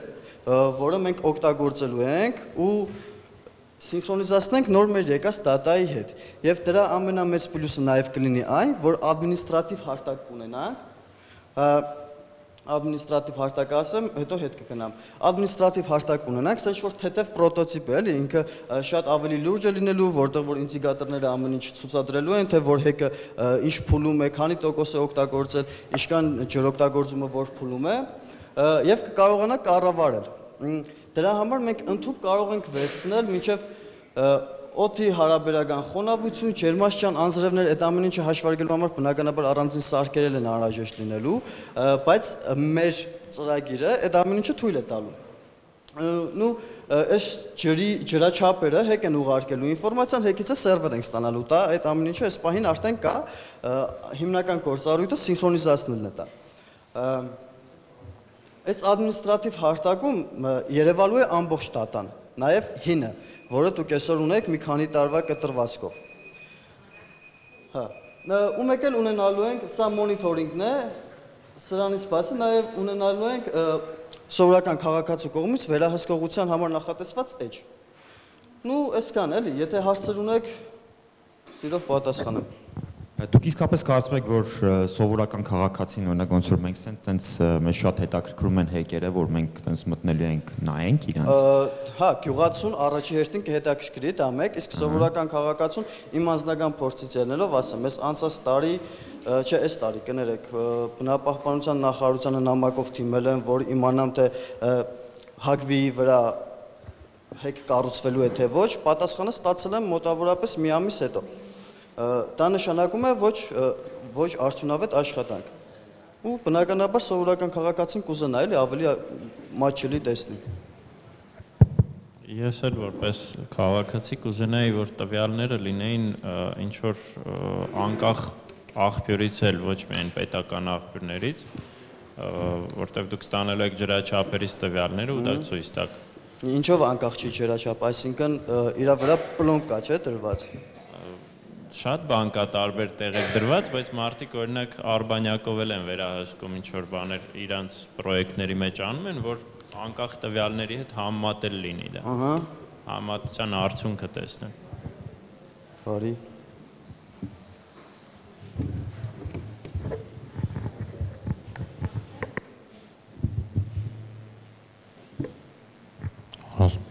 Միգուցե այս համակարգը ավելի շատ օգտագործել լինի տնտեսվարող սուբյեկտների համար, այլ ոչ քաղաքացիների։ Իրենց համար է շատ հարմար կլինի իրականում։ Բիզնեսմենը ուզում է ինչ-որ գետի վրա բան կառուցի, ական չի հեկ կամ այլ բան,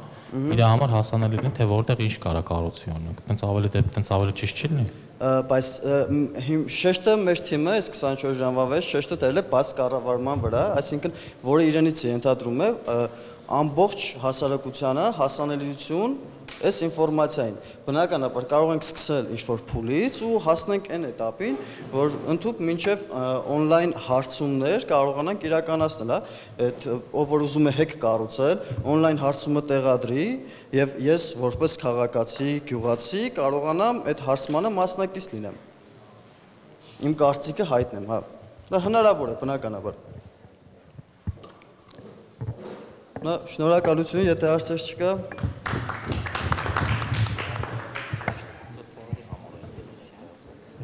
Հաջորդ թիմը հրաշք թիմ։ Համեցեք։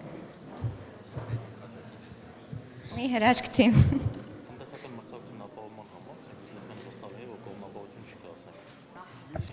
Բարև ձեզ։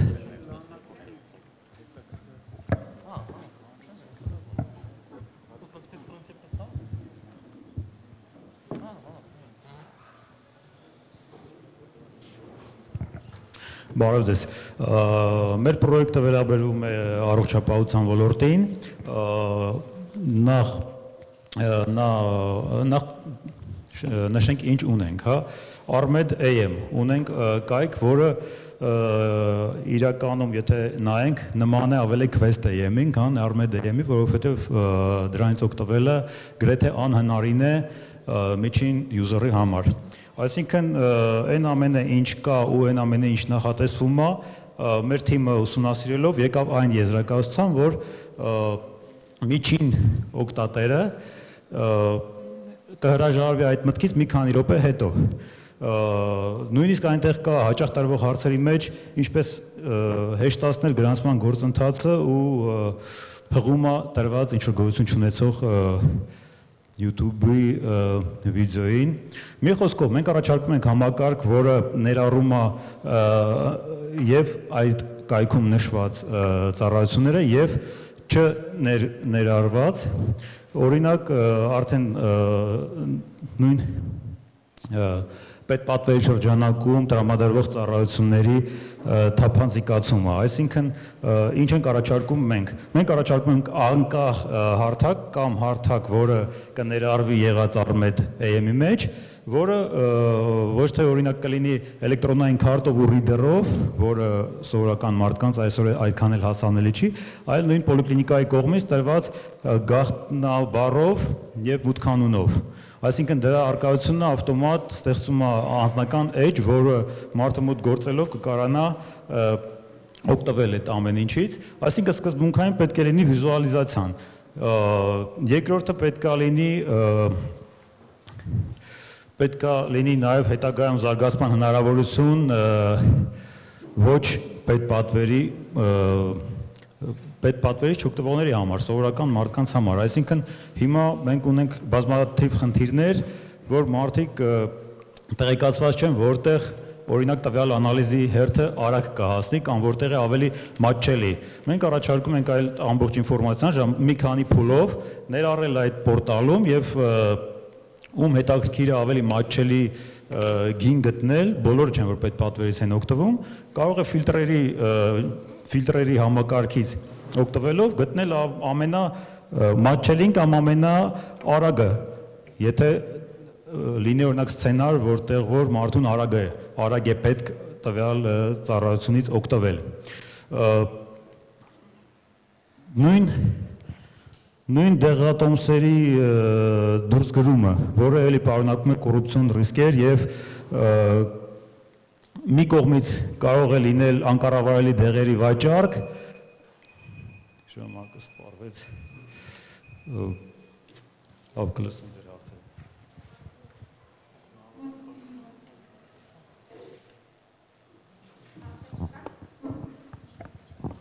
Դուք Armed.am-ում գրանցվել եք, ձեր պորտալի էջը նայել եք, անձնական։ Մենք նայել ենք այդ գրանցման պրոցեսը ոչ մեր տեսակետից, ես բնականը կարող եմ դա անել։ Չեմ ասում դժվարություններ, ուզում եմ տեսնեմ դուք տեսել եք այդ պորտալը անձամբ ինչա պարունակում։ Իհարկե։ Կարծիքը։ Կարծիքը, որ չունի նույնիսկ տարական ենթադրենք ֆոնտի մեծացման հնարավորություն, այսինքն դա գրվել է զուտ լինելու համար։ Իմ այդպիսի տպավորությունն է։ Համենայն դեպս մենք ցավոք սրտի չունենք այն տվյալները, թե քանի հոգի է օգտվում ու քանի հոգի կարող էր օգտվել, այսինքն տոկոսային հարաբերությունով, ես համոզված եմ, որ ինքը իր բարդությունով չպիտի գերազանցի այն կայքերը, որոնցով մարդիկ օրինակ ինչ որ իրենց ախում, հա, ընդհանրենք list.am-ը չպիտի լինի ավելի բարդ։ Իրականում ինքը շատ ավելի բարդ է։ Եկեք համաձայնենք։ Հաջորդ հարցը դուք user գրանցելու համար ինչ որ առաջարկ արեցիք բժշկի գրանցելու։ User գրանցելու համար ես պաշտպանությունը ոնց են ապահովում։ Պաշտպանությունը ապահովում է հետևյալ կերպ, երբ որ բժիշկը պոլիկլինիկայում կամ հիվանդանոցում գտնում է, որ սա պետպատվերի դեպք է, ինքը գեներացնում է գաղտնաբառ, որը եւ հանդիսանում է թույլ է տալիս տվյալ պացիենտին մուտք գործել եւ օգտվել պետպատվերի տրամադրվող ամեն դեպքի համար,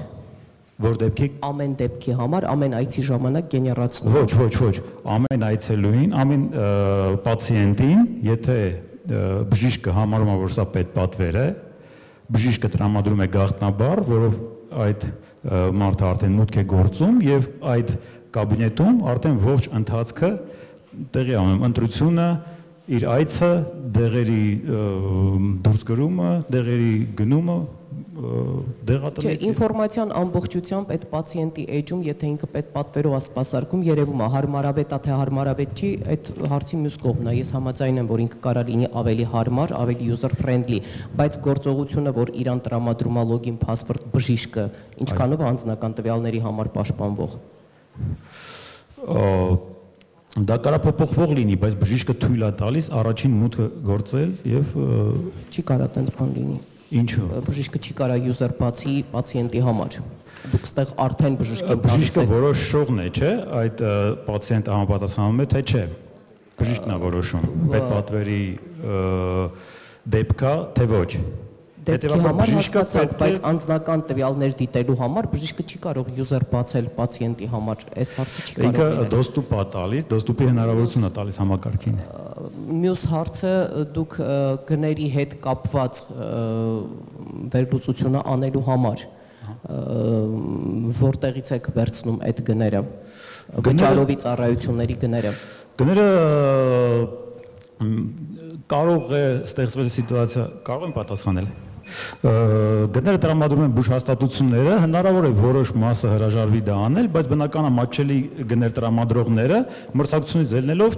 ցանկություն կունենան։ Գները հա, իսկ հետո թե որտեղ ավելի արագ կմատուցվի, դա ոնց ենք անում։ Դա նույնպես ստիպողաբար չի կարող լինել, բայց այն հաստատությունները, որոնք որ ունեն այդ։ Շնորհակալ եմ։ Շնորհակալություն։ Հաջորդ թիմը ենթադրում եմ Game of Thrones-ից ոգևորված, նրա անունն է White Walkers, համեցեք։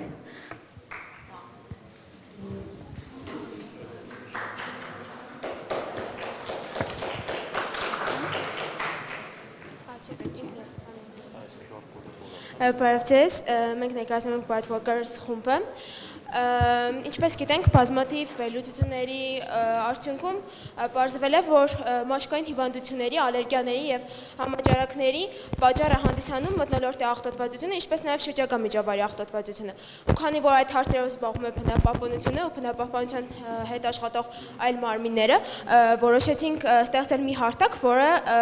փոխադարձ կապ կստեղծի բնապահպանության ու հասարակ քաղաքացու միջև, ինչպես նաեւ տուրիստների, կայքի իմաստը հետևյալն է, երբ որ օգտատերը մուտք է գործում կայք, այնտեղ նա կարողանում է գնահատել տվյալ տարածքի աղտոտվածության չափը, այսինքն կայքը նրան ցույց է տալիս կոնկրետ սկզբից նա կարող է որոշակի տվյալներ ստանալ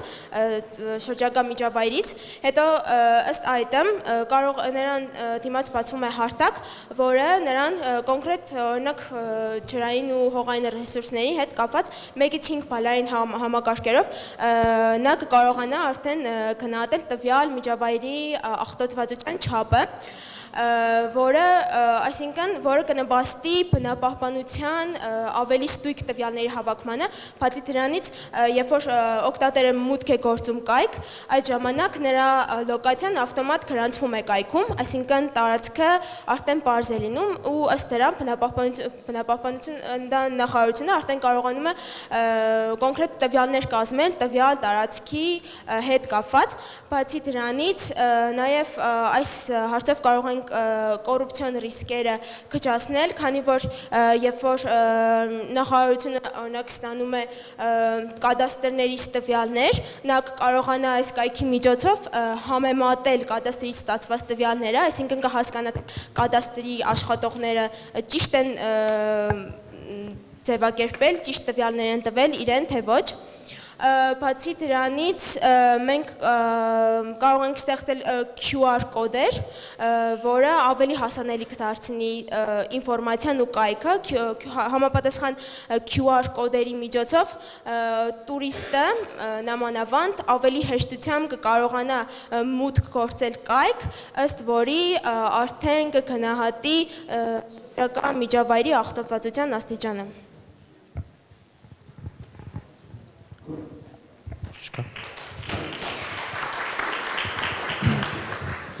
Եկեք մի դեպք քննարկենք, ես հյուրանոցի սեփականատեր եմ, գումար եմ ծախսում, ձեր կայքում գրանցում եմ 500 user, իրանք մտնում են ջրի, հողի, շրջակա միջավայրի վրա 5 աստղ գնահատական են դնում։ Ոնց է սովորական սպառողը դա վերահսկելու կամ բնապահպանության նախարարությունը դա վերահսկելու։ Ու այս դեպքում եթե շահագրգիռ կողմը բնապահպանության նախարարությունն է։ Երևի որ արդեն տվյալ տարածքից շատ միանգամից շատ ներհոսք, շատ տվյալ ներգործի համակարգ, ըստ դրա արդեն կասկածվի, որ շատ արհեստական է, որովհետև այդ լոկացիայի ավտոմատ նշումը դա նրա համար է, որ օրինակ կոնկրետ նշված տարածքներում չլինի այդ համակարգը, այդ կոնկրետ տարածքներում չգործի, օրինակ որևէ ռեստորանի հարևանությամբ կամ որևէ ափամայց գործում կամ որևէ հանգստյան տան մոտ, այդ իսկ պատճառով ավտոմատ է գործում։ Շահավորն է սովորական քաղաքացու աղտոտվածություն։ Ես ուզում եմ գնամ հանգստանամ ինչ-որ հյուրանոցում։ Ես ուզում եմ իմանամ այնտեղի միջավայրը, բնությունը, ջրի որակը օրինակի համար։ Ու այնտեղ արհեստականով ուռճացված են այդ տվյալները։ Ես որպես քաղաքացի հանգստացող ոնց եմ հասկանալու դա։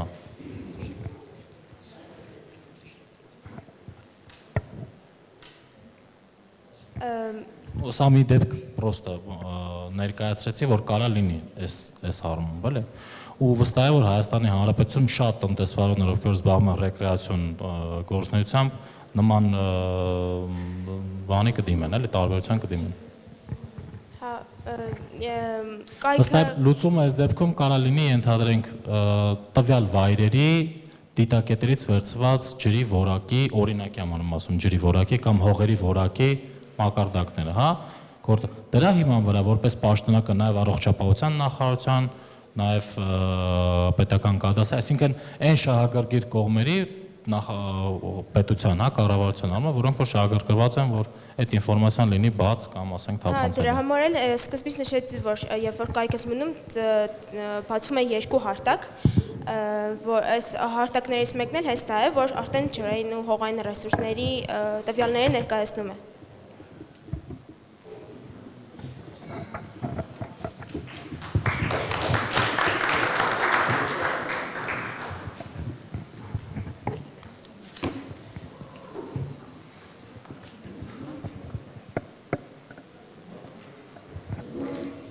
Հաջորդ թիմը risk։ Դրամ համացակ։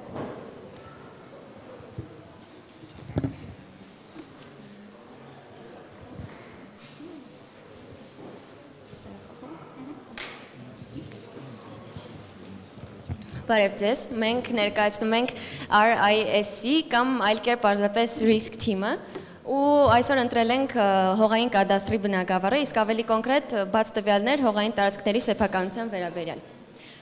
Ուրեմն մեր ծրագրի հիմնական նպատակը դա հողային տարածքների սեփականության մասին տեղեկատվությունը հասանելի դարձնելն է եւ հասարակությանը եւ կառավարությանը։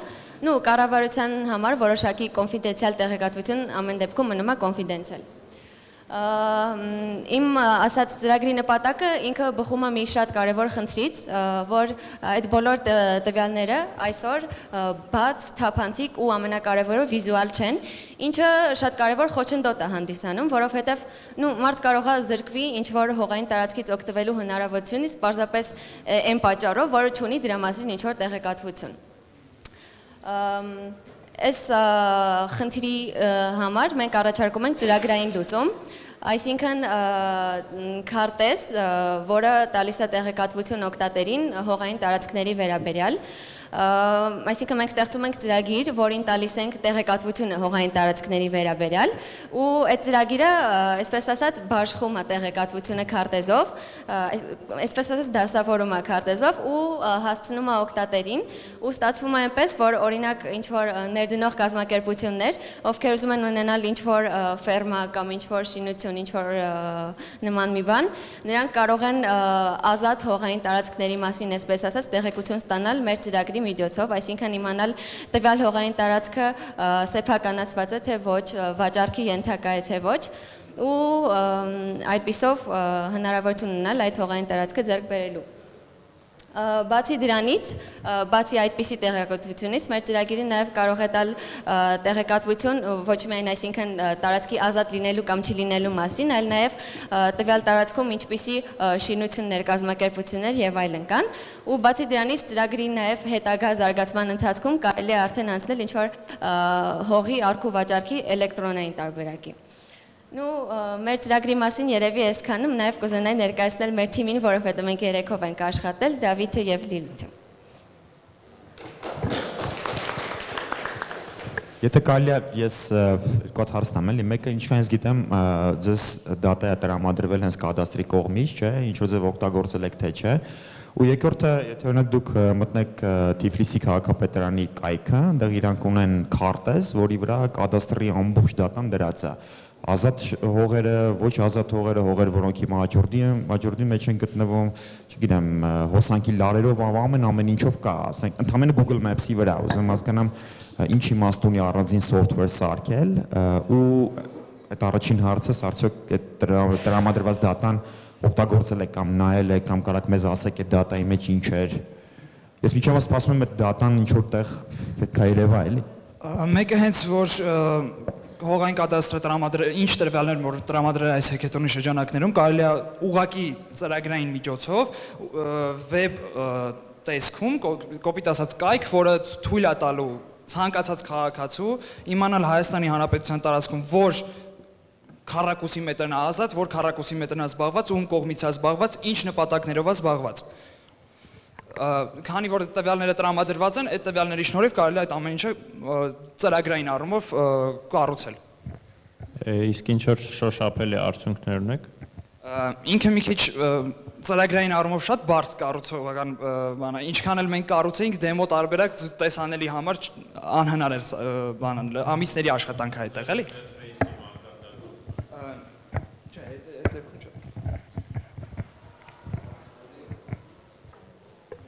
Ինչպես դուք ասեցիք, կադաստրի կոմիտեի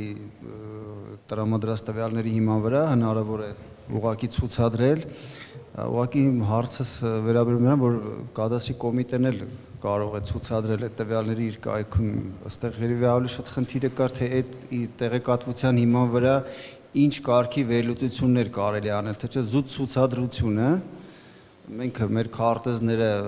այս պահին էլ հասանելի է e-կադաստրայով միայն գրանցված օգտատերերի համար, դեռևս թարմացում չի իրականացվում,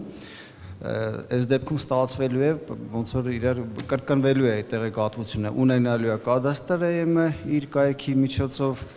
կադաստրի կոմիտեն է ունենալու տվյալներ այդ նույն տեղեկատվությամբ եւ լինելու է ինչ-որ այլ կայք, որտեղ երևալու է ինչ-որ տվյալ։ Ես ուզում եմ հասկանամ, դուք ինչ խնդիր եք լուծելու դրանով, էլի, որ այդ ինֆորմացիան մի հատ էլ ձեր կայքում է երևալու։ Խնդիրը ինչ խնդիր է լուծում։ Ներդրողը գալիս է ուզում է ինչ-որ տարածք վերցնի, կառուցի այնտեղ ինչ-որ ֆերմա կառուցի, ինքը տվյալները չի կարա իմանա առանց գրանցվելու, բայց ինքը կարող արտասահմանյան ներդրող է, ու ինքը կոպիտ ասած հայերեն չկարողանա այդ ամեն ինչը ձևակերպել, գրանցվել կամ պետք է արդեն կառավարության շենքերով ման գա, որ գտնի այդ ամեն տվյալները։ Խնդիրը նրանում է, որ այս պահին գործում է կադաստրի կայքը, որը եռալեզու է, որը հնարավոր է էլեկտրոնային հարցումներ իրականացնել եւ տեղեկատվություն ստանալ, ուղղակի այս բանը նաեւ կադաստրը ունի այդ խնդիրը, իր բոլոր քարտեզները կոնվերտացիա անելու, տեղափոխելու գիս միջավայր եւ կարողանանք մենք դինամիկ ապահովենք թարմացումը մեր կադաստրային քարտեզների on-line ձևով։ Հարցը նա ինչ է կարծում, ցանկացած անձ լինի արտասահմանցի, թե լինի Հայաստանի Հանրապետության քաղաքացի, պաշտոնական պետական կայքից կօգտվի, չեմ կարծում այլ կայքից կփորձի հարցում կատարել, իմանալ թե այդ տվյալ հողամասի սեփականատերը ով է։ Հնարավոր է, որ հնարավոր է, որ ձեր կայքից օգտվի, բայց դուք ասում եք առանց գրանցվելու հնարավոր չի այդ տվյալներին հասնել։ Այստեղ առանց գրանցում հնարավոր է, ու եթե կադաստրը համագործակցության արդյունքում կարողանա մեզ տա մեծամասնություն, բոլոր տվյալները անգամ փոփոխվելու ընթացքում կարելի է շատ հեշտ բան անել։ Ներմուծելով տվյալը ինքը ավտոմատ փոփոխի այդ ամեն ինչը։ Շնորհակալություն։ Եվ վերջին 3 թիմերը Water Skim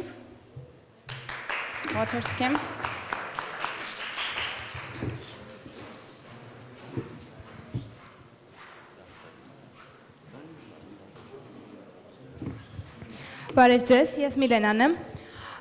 Երևի սկսեմ իմ թիմի անունից Water Skim։ Հնարավոր է հետաքրքրի ինչու Skim։ Skim ուղղակի նշանակում է խնայում, զուտ ոչ շաբլոն բառ ավելի։ Մենք սկսենք նախ եւ առաջ խնդիրներից, ինչ խնդիրներ ունենք։ Մեր խնդիրներն են նախ եւ առաջ ոռոգելի ջրերի պաշարների ոչ օգտագործումը, ոչ էֆեկտիվ օգտագործումը, որը բխում է ինչից։ Նախ եւ առաջ միակողմանի ջրերի միակողմանի ոռոգումից, որը հանգեցնում է շատ սեփականությունների ոչ լիարժեք ոռոգմանը, ինչպես նաեւ շղթան, ոռոգելի ջրերի շղթան, որը հանգեցնում է նրան, որ շատ սեփականություններ, սեփական տարածքներ չեն ստանում բավականաչափ ջրային ռեսուրսներ։ Եվ ներկայացնենք, թե ինչ լուծում ենք մենք առաջարկում այս խնդրի լուծման համար։ Մենք առաջարկում ենք hardware, այսինքն սարքավորում, դա իրենց ներկայացնում է սարքավորման բլոկ, այսինքն երկու էլեկտրոդներ, որոնք կարող է տեղադրել հողային որոշակի տարածքում եւ արանքը դիմադրությունը հաշվելով կարողանում ես արդեն դիմադրության ավելի եւ պակաս լինելով որոշել հողի խոնավության աստիճանը, իսկ հողի խոնավությունը արդեն տոկոսային հարաբերությամբ բաց ձևով, այսինքն թափանցիկ ձևով այդ տվյալները փոխանցվում են մեր օգտվողին, իսկ դրա համար մենք արդեն software-ն ենք ներկայացնում, այսինքն application-ը, այսինքն application-ը նրա համար է, որպեսզի տոկոսային հարաբերությամբ հողային տարածքի խոնավության չափը իմանանք, այսինքն պետք է ավել ջրել, թե ոչ։ Մեր value proposition-ները easy to set up, իրոք այդպես է, որովհետև նմանատիպ ինչ-որ բլոկ որոշակի հողային տարածքում տեղադրելը շատ հեշտ է կարելի ասել եւ ընդհանրապես իրենից պրոբլեմ չի ներկայացնում։ User friendly, որովհետև այսօր ամենահեշտ բանը, որ կարելի անել, դրանք application-ներ բեռնելն է եւ application-ով որոշակի տվյալներ ստանալը։ Effective use of water դա արդեն ջրային ռեսուրսների էֆեկտիվ օգտագործման պունկտն է։ Տրամադրման երկու տարբերակ ենք մտածել, $10, այսինքն եթե մենք տրամադրում ենք սարքը մի անգամ, այսինքն $10, հետագա որոշակի խնդիրների դեպքում սարքի չաշխատելու եւ այլն, արդեն վերանորոգման համար հավելյալ գումար պետք է պահանջվի։ Իսկ երկրորդ տարբերակը, եթե ամսական ձևով ենք տրամադրում, այսինքն ամսական, 5-ը ինքը մի քիչ մոտավոր թիվ է, 3-ից $5 կարող է լինի եւ այս ժամանակ երաշխավորում ենք ցանկացած խնդրի լուծում, եթե որոշակի ինչ-որ վերանորոգման խնդիրներ են առաջանում սարքի հետ կապված։ Եվ վերջում future vision-ը, այսինքն սա մեզ ռեալ հնարավորություն է տալիս, որպեսզի մենք կարողանանք կառավարել ջրային ռեսուրսների ցանկացած ծախս ավտոմատ կերպով։ Եվ իհարկե արդեն դրոններ ենք օգտագործում։ Եվ ներկայացնեմ մեր թիմը, իմ թիմի անդամը Կարենն էր Դանիելյան եւ ես Միլենա Սարոյան։ Մերսի։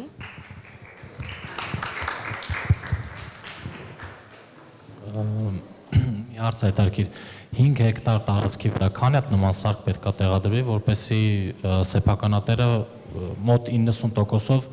ինֆորմացիա ստանա իր հողի, խոնավության կամ ինչ-որ իրավիճակի համար։ Մոտավորապես հաշվարկ եղել է։ Հաշվարկներ տենց հստակ չեն կարել, բայց մոտավոր կախված է թե ինչ տիպի հող է այնտեղ, մեկ էլ մակերեսից։ Մակերեսը 5 հեկտար։ Հա, մի հեկտարը, օրինակ, ես ապահովելու եմ մի հատ հաշվարկման բլոկով, բայց այդ էլեկտրոդները, որ դնելու եմ հողի մեջ, մի քանի հատ տարնել, то есть ավելի array է ստացվում այդ էլեկտրոդների ու ինքը սկսում է հերթով հաշվել, то есть ես կարող եմ, օրինակ, միավոր մետրի վրա իմ խոնավությունը հաստատ ասեմ, էլի ինչքան է։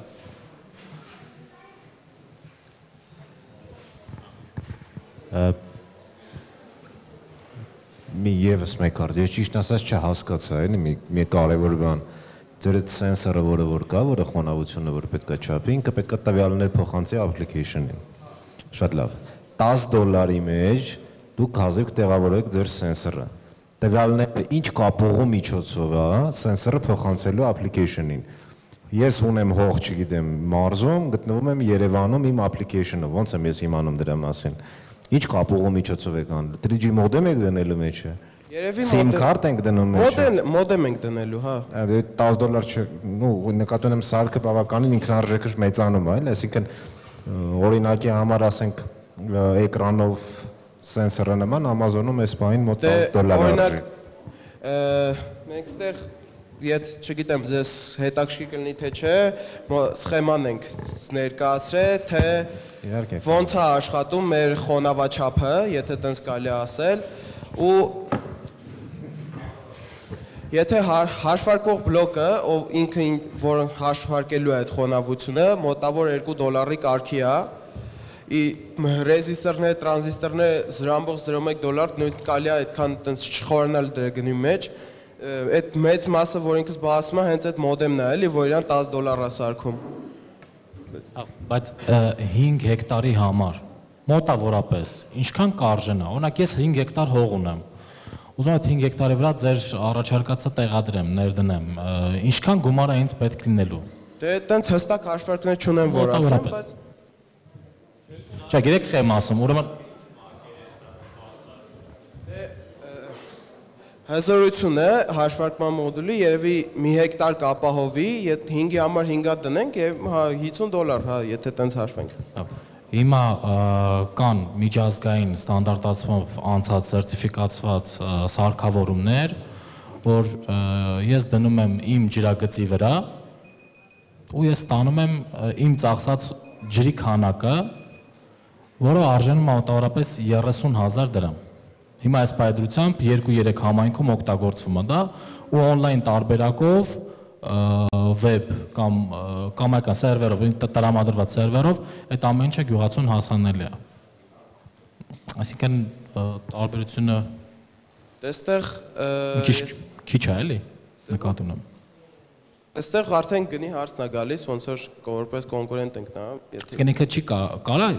մենք ենք հարցնում, կարա ինքը մրցունակ լինի շուկայում այս պայծրությամբ անալոգային ինչ-որ բաների, թե չէ, ուղղակի հետ է հետաքրքիր։ Այս փուլին կոնկրետ որի վրա մենք հիմա ենք, կարելի ասել, որ չէ, բայց որ եթե բանը մեր պրոյեկտը առաջ գնա ու զարգանա, նոր մտքեր առաջանան, թե ոնց կարելի է օրինակ այդ ավելի էֆեկտիվ չափել խոնավությունը, ավելի էժան, то есть մաքսիմալ քիչ գնի մեջ, մաքսիմալ էֆեկտիվ չափել թե ինչքան է խոնավությունը, կարելի է ասել, որ այո, կարող է եւ մրցունակ լինի։ Լավ։ Մեկ էլ դրոներ ոնց որ թե հիշատակեցիք, ինչ կիրառություն կա դրոների։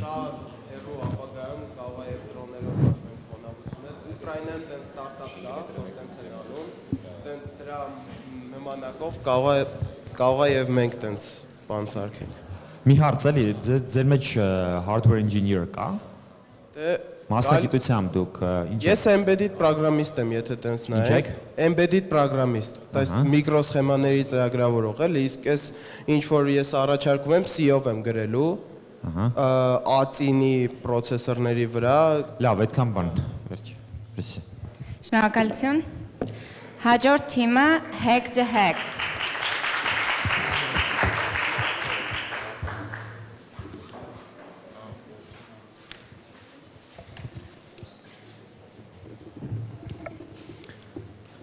Երբևէ մտածել եք, որ կարաք վերահսկեք հիդրոէլեկտրոկայանի արդյունավետությունը։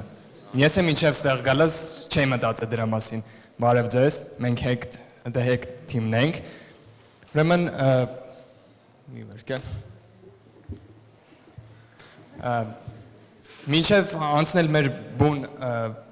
պրոդուկտինը, սենց ասած, ներկայացնեմ ուրեմն ինչ մեզ բերեց այս ճյուղին։ Ուրեմն առաջին հերթին հիդրոէլեկտրոկայանները էդի այն օբյեկտներն են, որոնք բնապահպանությանը առավել վնաս տալիս են մեծ չափով։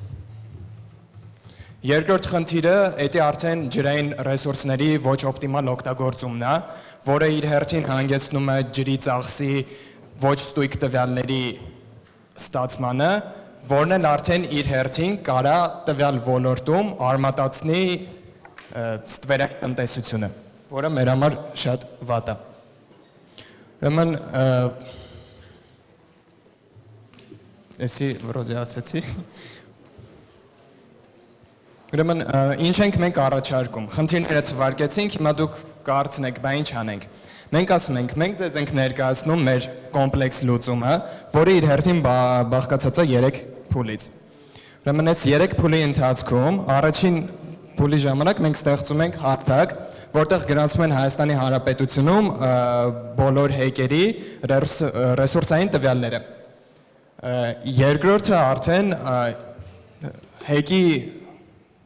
գործունեության ժամանակահատվածում նրա օգտագործած ու արտադրած ռեսուրսները գրանցվում են մեր հարթակում, որից հետո արդեն երրորդ փուլը եւ վերջինը արդեն ստացված տվյալների հիման վրա եւ բանաձևային լուծումով արդեն ստանում ենք մեր հեկի, տվյալ հեկի արդյունավետությունը։ Ուրեմն ինչով է այս ծրագրի մեջ ինչն է առավելությունը։ Ուրեմն առաջին հերթին դուրս է գալիս մարդու գործոնը, այսինքն կոռուպցիոն ռիսկը ահագին ներքև է իջնում, ավելի քիչ է տվյալ կոռուպցիոն ռիսկը լինում։ Երկրորդն էլ արդեն մեր հեկերը սկսում են ավելի արդյունավետ աշխատել, որը մեր պետության համար ջրառատ, որի էլեկտրաէներգիայի հիմնական մասը ստանում ենք հեկերից, ինձ թվում է ահագին մեզ պետք է լինելու։ Մինչև մեր application-ը ներկայացնելը, թույլ տվեք ներկայացնեմ մեր թիմին, ովքեր որ աշխատել էին տվյալ ծրագրի վրա։ Ուրեմն Տիգրանը Ավետիսյան, ինքը մեր թիմի ավագն է, ինքն է եղել մեր ծրագրավորողը եւ application ստեղծողը։ Աշոտը Բաղդասարյան, ինքը մեր դիզայն գրաֆիկ դիզայներն է, ու ես Արտուր Ամիրխանյանս, ես թեորետիկ ֆիզիկայի գծով մասնագետն եմ։ Հիմա թույլ տվեք ներկայացնեմ ես դες մեր application-ը։ Ուրեմն սենց հերթով ներկայացնելով ցույց կտամ։ Դրված է ցանկացած հիդրոէլեկտրոկայան աշխատելու ընթացքում ունի իր պարամետրերը կախված ինքը ոնց է աշխատում, այսինքն ջուրը կուտակում է, ջուրը կուտակելով գնում է, քանի լոպեստ է ֆրկնում այնտեղ պարամետրերը տվյալ բանի համար, հիդրոէլեկտրոկայանի համար մուտքագրվում են, ցենց կոպիտ ասած հաշվի չենք ստեղծել, որը հաշվում է, թե տվյալ պարամետրերի հիման վրա մեր հիդրոէլեկտրոկայանը լավագույն դեպքում, իդեալական դեպքում ինչքան քանի վատ զորությամբ հոսանքամ էս տալու։ Ու ընթացքում հաշվելու ենք նաև շեղումը, որը թույլատրելի սահմաններում է լինելու։ Հետագայում արդեն ուզում ենք ստեղ մի հատ նկարներ երկու առանց երկու նկարային ուղարկել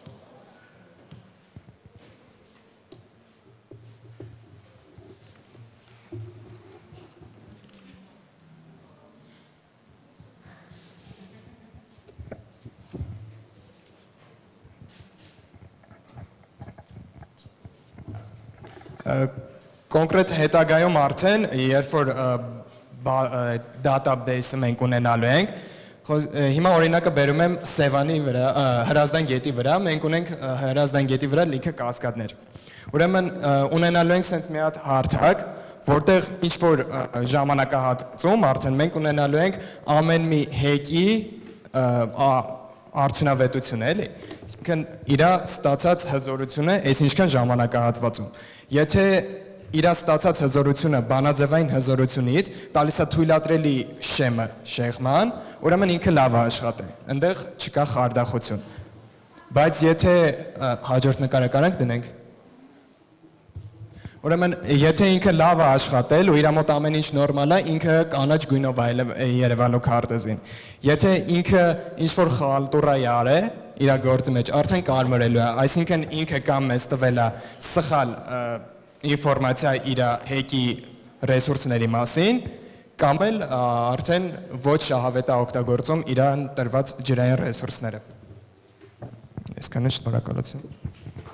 Ես երկու հատ հարց էլի կարելի է, էլի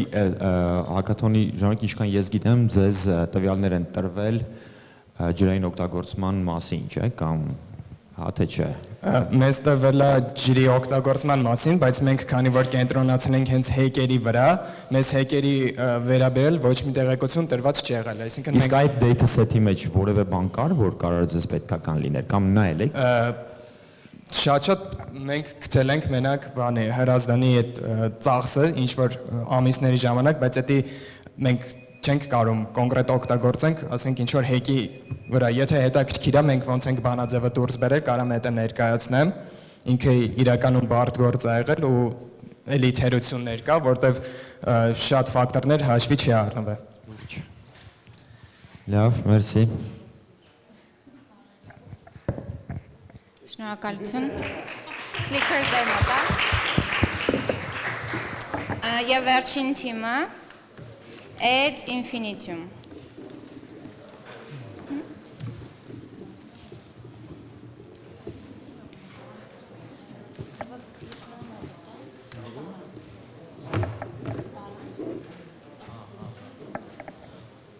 Որ խնդրեմ clicker-ը հետ կտակ։ Clicker։ Ձեր մոտ չի։ Okay, հեսա։ Merci։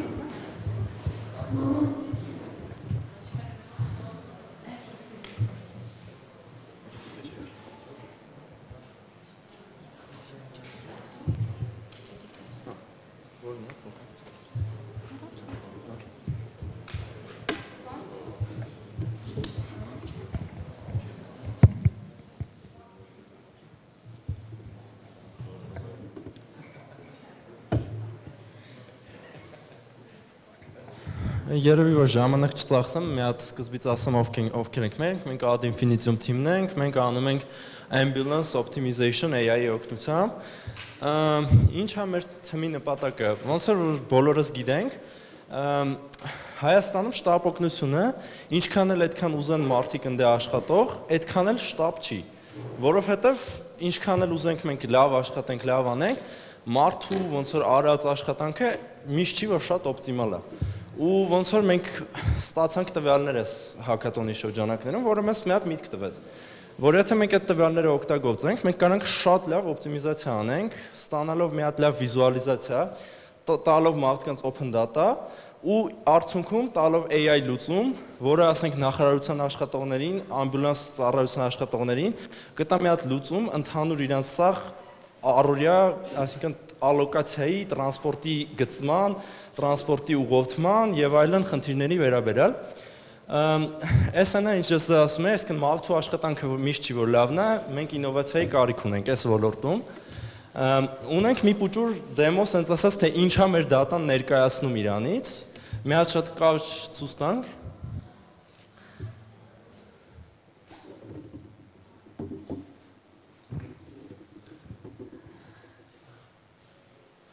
Հա, ուրեմն մեր դատան, այս քարտեզի վրա եթե ուշադիր ելնենք, այդ heatmap-ը, որը ցույց է տալի խտությունը, որը ամբուլանսի մեր ծառայությունը ծածկում է Հայաստանի տարբեր կայաններից դուրս գալու ժամանակ։ Այստեղ մենք լիքը ավելի բաներ ենք ավելացրել, որը այս վիզուալիզացիայի վրա ճիշտ է 24 ժամ չստացվեց իհարկե ցույց տալ։ Մեր դատասեթը ներառում էր իր մեջ կայանների դուրս գալու ճանապարհներ, կայանների ժամանակները եւ պացիենտների ասած գանգատները եւ բժիշկի դիագնոզը։ Ինչ մենք այստեղ կարանք անենք։ Մենք կարանք ապահովենք տրաֆիկի անալիզ, տրաֆիկի անալիզը միացնենք այս դատայի հետ, ապահովենք մի հատ AI մոդել, որը կլինի deep learning-ի neural ցանցերի միջոցով, որը կապահովի մեր համար մի հատ դաշտ, որտեղ մենք կարանք ընդգծենք քարտեզի վրա ամենաօպտիմալ ճանապարհը Yandex-ի կամ Google-ի, ասենք,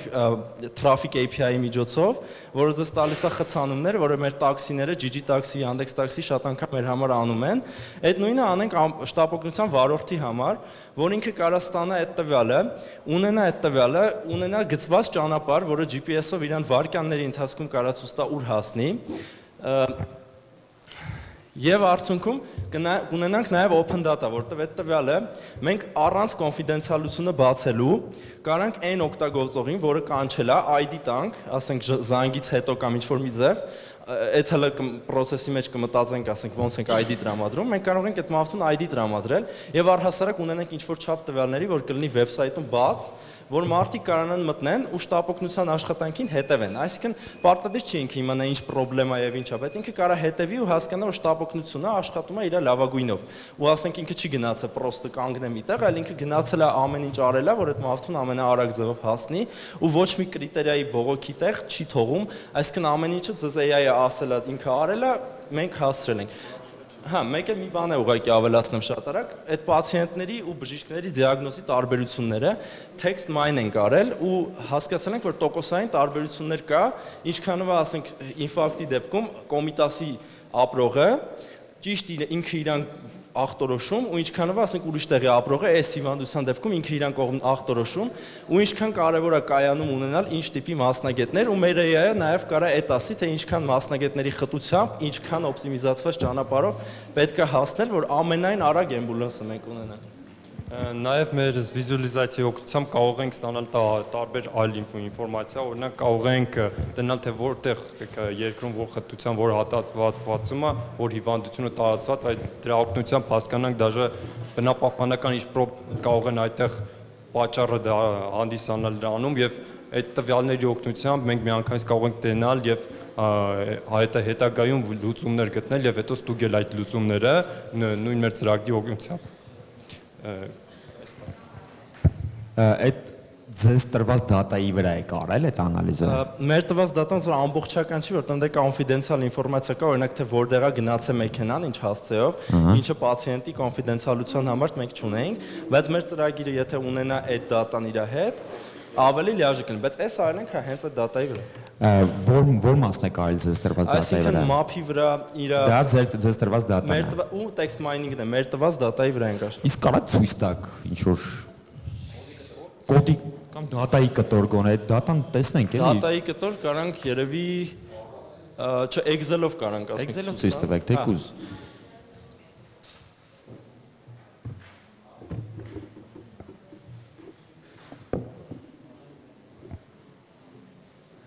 Ոնց որ project-ը ներառում է իր մեջ Angular-ի վեբսայթ, որը մենք սարքել ենք, մեջը R-ով անալիզ ենք արել ուղարկել ենք ու machine learning-ը Python-ով արվում։ Ինչ որ մասեր սկսած ամբողջությամբ, բայց ոնց որ քանի որ դատան լրիվ չի, ինչ որ մենք ուզում ենք արդյունքում ունենանք, այս իմիջիայից այդ ախտորոշումներն է բժիշկի կողմից, դիագնոզիզն է, այս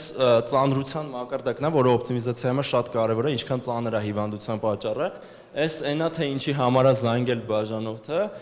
այն կողմ արդեն գտնվում է սեռը, տարիքը ու դատան ահագին կիսատ բաներ էլի ունի,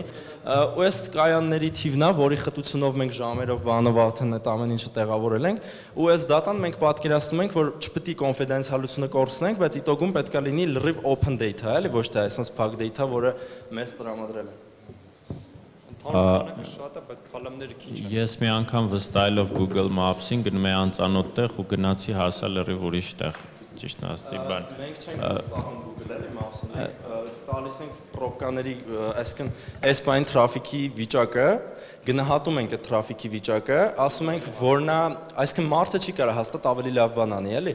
Մենք գնահատում ենք թրաֆիկի վիճակը ու ձեզ ասում ենք, այս հասցե, դուք կարող հասնեք լավագույնս այս ձևով։ Երևանում դա պարզ է, իսկ մարզերում որտեղ թրաֆիկ չկա։ Մարզերում որտեղ թրաֆիկ չկա, մենք ուղղակի կտանք իրան ճանապարհ, որովհետև այնտեղ թրաֆիկի խնդրեմ չունենք մենք։ Բայց մեր խնդրեմը չէ կենտրոնում է թրաֆիկի կամ ինչ-որ շրջաններում, բայց երբ որ մենք գտնվում ենք, ասենք գյուղում, դուք չեք կարող ասեք, որ այնտեղ պրոբկա է կամ ինչ-որ ջեմի մեջ եք դուք մնացել, այսինքն մենք ուղղակի կարող ենք ձեզ ասենք լավագույն ճանապարհը, որ դուք կհասնեք այնտեղ ամենայն արագ ձևով, էլի։ Վերադառնալով սկզբին լավագույն ճանապարհով գնացես, սխալ տեղ եմ հասել, էլի, քարտեզի ցույց տված օպտիմալ ճանապարհ, ինչ որ լուծում ունեք դրա այդ տենց դեպքերի հետ բայ։ Ես կարող եմ ասեմ, որ 98%-ից ավել Google-ը կամ Yandex-ը իրանք թեկուզ խոստանում են ու ապահովում են այդքանը ու կարող եմ ասեմ, որ եթե մարդու ֆակտորը մեկը մնում է վարորդի, ինքը տեսնում է այդ ճանապարհը, բազա իրան չեն ստիպում ինքը հետևի, բայց իրան ասում են, որ այս ճանապարհը այն է, ինչ քեզ կտանի վաճառածդ 98%-ով լավագույն ճանապարհ ասենք։ Նաև Երևանից դուրս այդ տվյալները կարող են օգնել, եթե ասենք տենում ենք թե ինչ որ հիվանդություն ինչ որտեղ ավելի շատ է, այդտեղ կարող են մասնագետներ գնալ, որ այդ հիվանդության դեպ առնեն։ Շնորհակալություն, այս մեր վերջին թիմն էր։ Շնորհակալ ենք բոլոր ներկայացնողներին։ Ինչպես նաև շատ շնորհակալ ենք ժյուրիի անդամներին իրենց մեկնաբանությունների համար եւ հարցերի։ Հիմա կուղեկցենք ժյուրիի անդամներին դեպի քննարկման սենյակ ու 5:30 նորից հետ կգանք conference hall, որպեսզի արդեն սկսվի awarding ceremony-ն։ Այդպես։ Մինչ այդ ժամը։